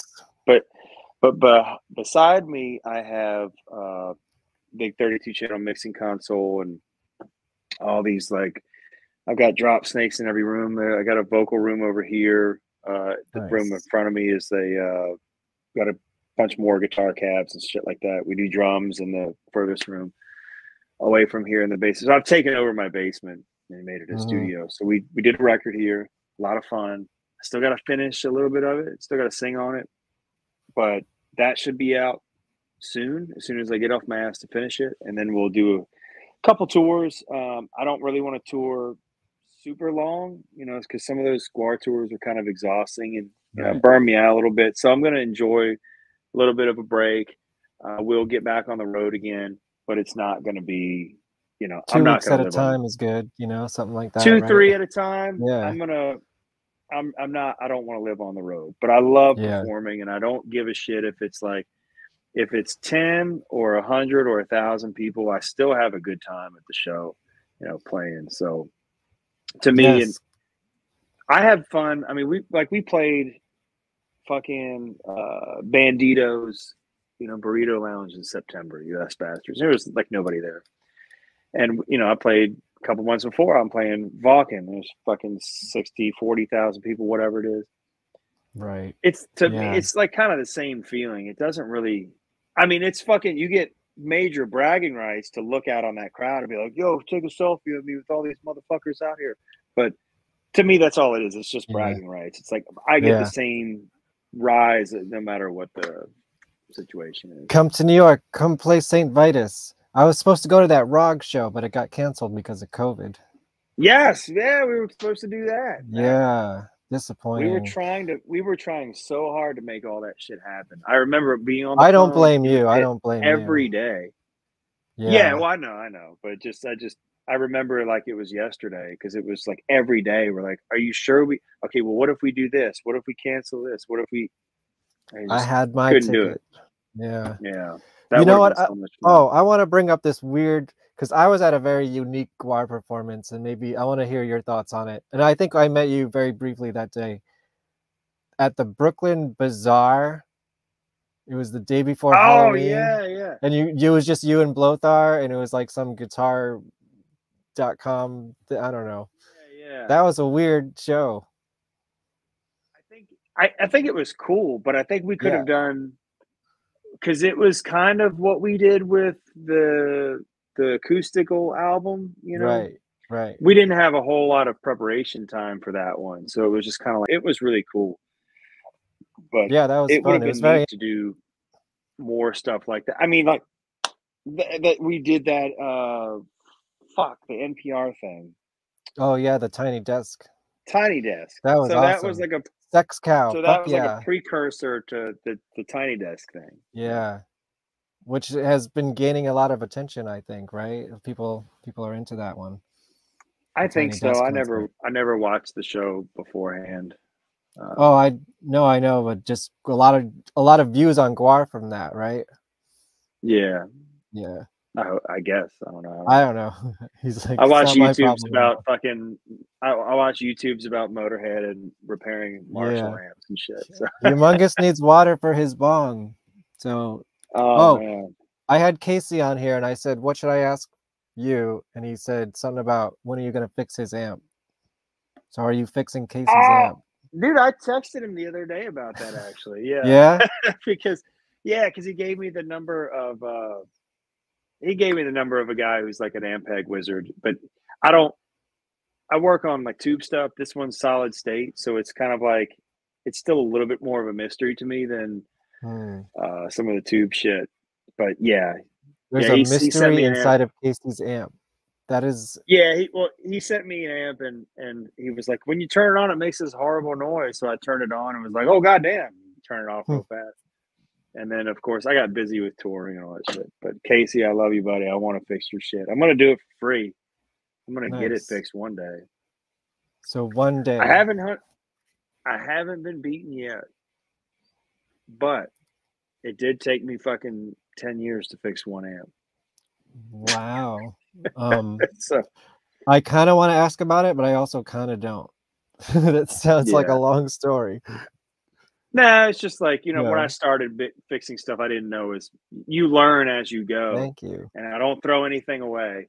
So it's like, if I just keep going back to it, like every time I learn something new, I go, okay, well, I can try this. But he, of course, sent me the most complicated amp I've ever had to work on.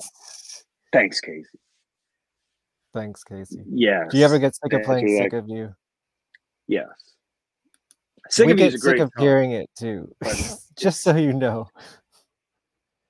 I know you got to do it for all the casual fans, but yeah.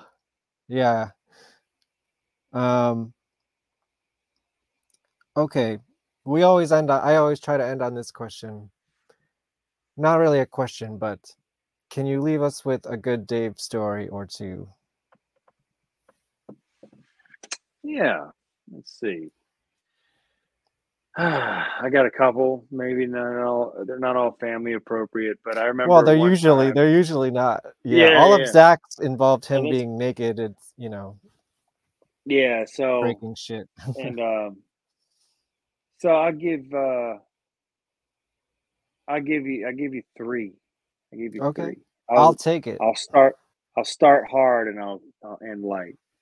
So we were at a gig, and I know this is not the hardest Dave story, but we're at a gig backstage down in the basement, and me and a guitar tech, Gibby, drum tech, Gibby, we're sitting on a couch. Gibby comes in. Dave's sitting across from us. He's got a girl sitting on his lap. And there's another dude who's sitting off to the side, a squirrely guy. He's staring down Dave and this girl. And I'm watching him. And Dave's oblivious. He doesn't see this guy just mean mugging him. And I look at Gibby and I go, something's about to pop. I go, and he's like, what's going on? I go, look at Dave, look at her, and then look at him. And he does the triangle and he goes, oh, so the girl sitting on Dave's lap is this guy's wife, girlfriend, whatever. And they're just like, I mean, all over each other. And the fucking dudes, I mean, like, I would just get up and pop him in the face if that was my old lady. You know, I wouldn't give a shit if it was my idol or not. But it took a while for that shit to happen, and then finally it did. And the guy stood up and was like, "Let's," you know, he was very upset. He was, "Let's get out of here. That's enough." He stood up and dragged his girl by the arm and got her off of Dave, and Dave was just like, "What? That's your boyfriend?" You know. And it was just, you know, it's like it might not sound that funny me telling it, but it was funny to watch just because Dave was surprised, the girl was surprised, me and Gibby were laughing. I mean, did they not know the boyfriend was sitting there or what? No, I don't think Dave had a clue. I think Dave was just bringing girls backstage, and the guy kind of meandered along with her, and I don't think he put two because I mean, she was all over him. They weren't like fucking or anything, but they were touching each other, and she was sitting in his lap in a very provocative way, and But then, so to lighten it up, but Dave still being Dave, we went. So Dave came to my house for Thanksgiving one year, and so we were eating, turkey and all this fucking shit, and Dave, we're drinking, and I got 2 cats. Well, at the time I had like 5 cats, but only 2 were inside. So the cats were coming around, they're circling your feet and kind of like rubbing up against you. And Dave just reaches down and he's like, he's eating with his hands, and he goes, "It's just like you got like napkins that walk." These napkins just come right up to you. And I was like, "Oh, dude, don't rub your fucking greasy turkey fingers in my cat's fur. Come on, man." And so that was fun. He was just drunk as shit. And then my lightest Dave story is, Dave was, there's a lot of parts to him, So we took him when Corey's daughter was born. Corey had already passed away. So very sad situation. So me and my wife, Eve, and Dave, Corey's daughter was named Corey. It's funny. My first daughter named Brent, named her Brenna. So we're naming our daughters after ourselves because we didn't have boys. And so anyway, baby Corey was born, little tiny thing. So we were like, "Dave, we got to go see the baby. Come on!" Like, so he gets in the car with us. So it was just very. I mean, there's nothing like that really stands out about it other than just him being sweet. And him holding a baby, it's like you could tell he hasn't done it very much because it was just like, and some people are just fucking weird, like, but some people are natural. He was a natural holding a baby. So I got a nice picture of him holding Corey's daughter in his arms when she was just like tiny little thing. And it's just sweet, and even when I'm seeing that, it's just like, I don't want to publicize stuff like that. But I'm like, man, I wish the fans kind of knew that all this stuff was connected in this way, like that we still try to communicate and keep everything together. And yeah, so that was cool. That's beautiful. Yeah. Thank you so much. Yeah, and I guess the last thing I'd want to say is, like, thanks to the fans for being so cool to me the whole time I was in the band. Thanks to all the guys in GWAR that stuck with me for all those years and gave me a shot. And I will always love them, and I will always hope that they just have the best. I told them this while I was there, and I just want them to always remember that. I hope that trajectory going upward continues, and that I wish them the best success, whether I'm a part of it or not. So, yeah. Wait, what's up with this movie? Are you involved in the movie? Is this a teaser? Maybe we shouldn't go there. I just remembered that there's a movie happening. Thank you, Humongous. Hey, I can get super chats now. What's that? I said we've talked about me doing it. So because it was written with, obviously, if a new person steps in, I don't think that they would be excluded. But at the same time, there's 11 years of history with Pustulus. So Okay, so it's not written in stone yet or anything. I don't know the progress of it. I just know that there's a movie in the works. Yes, thank you everybody. Thank you. This is one of the best episodes yet for sure. I'm going to say that. Awesome. Well, thank you very much for having me. It was a lot of fun. And this is when I would usually promote the next show, but I don't have anything booked right now. So just stay tuned. You know, I'm always got some things cooking. It's going to be, you know, we'll have some great shows this year. Just stay tuned. Get on the Instagram. Go to, what's this? Purgasound. What's Purgasound.com? No, just my website. There's not a lot of stuff on there yet, but I'm trying to grow a YouTube channel, and it centers around guitar repair or guitar instrument amplifier repair and shit like that. So Nice. If you like to nerd out on gear, that's the place to go. Hail Pustulus. Awesome. Oh, thank you. One last question. How does it feel being made into a toy or multiple toys? An action figure coming out. I mean, those things look fucking cool. I'm excited. I don't know where to put them. That's my big problem is I don't have space for them. Nah, the newer ones look great. Yeah, I mean, not this one. This one's cool too, but yeah, dude, I'm excited for that. That is one way to be immortalized into something, is to be an action figure, right? Yeah. Hell yeah. All right, guys, that's it. I don't have anything else for you. Stay tuned for more GWARPod.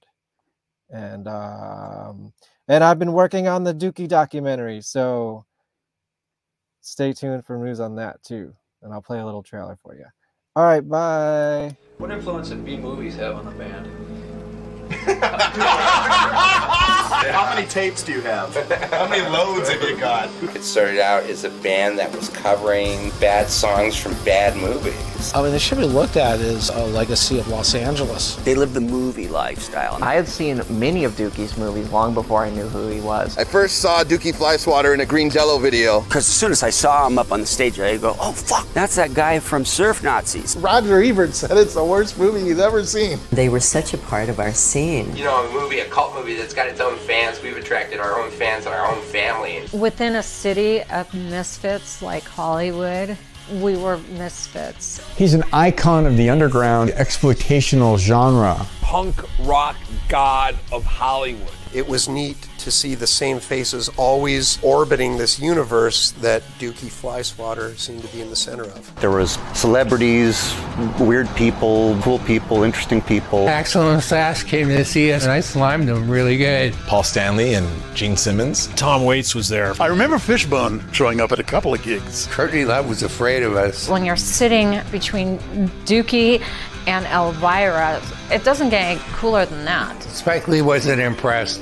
Just about to go on stage and Flea grabs my shoulder. White Zombie and Haunted Garage and Tool were all in the same bill. I think Soundgarden was opening for you. I would not be surprised. I did a nude painting. Clive Barker owns that painting. Los Angeles seems to be a haven for insularly popular artist situation. You can destroy here.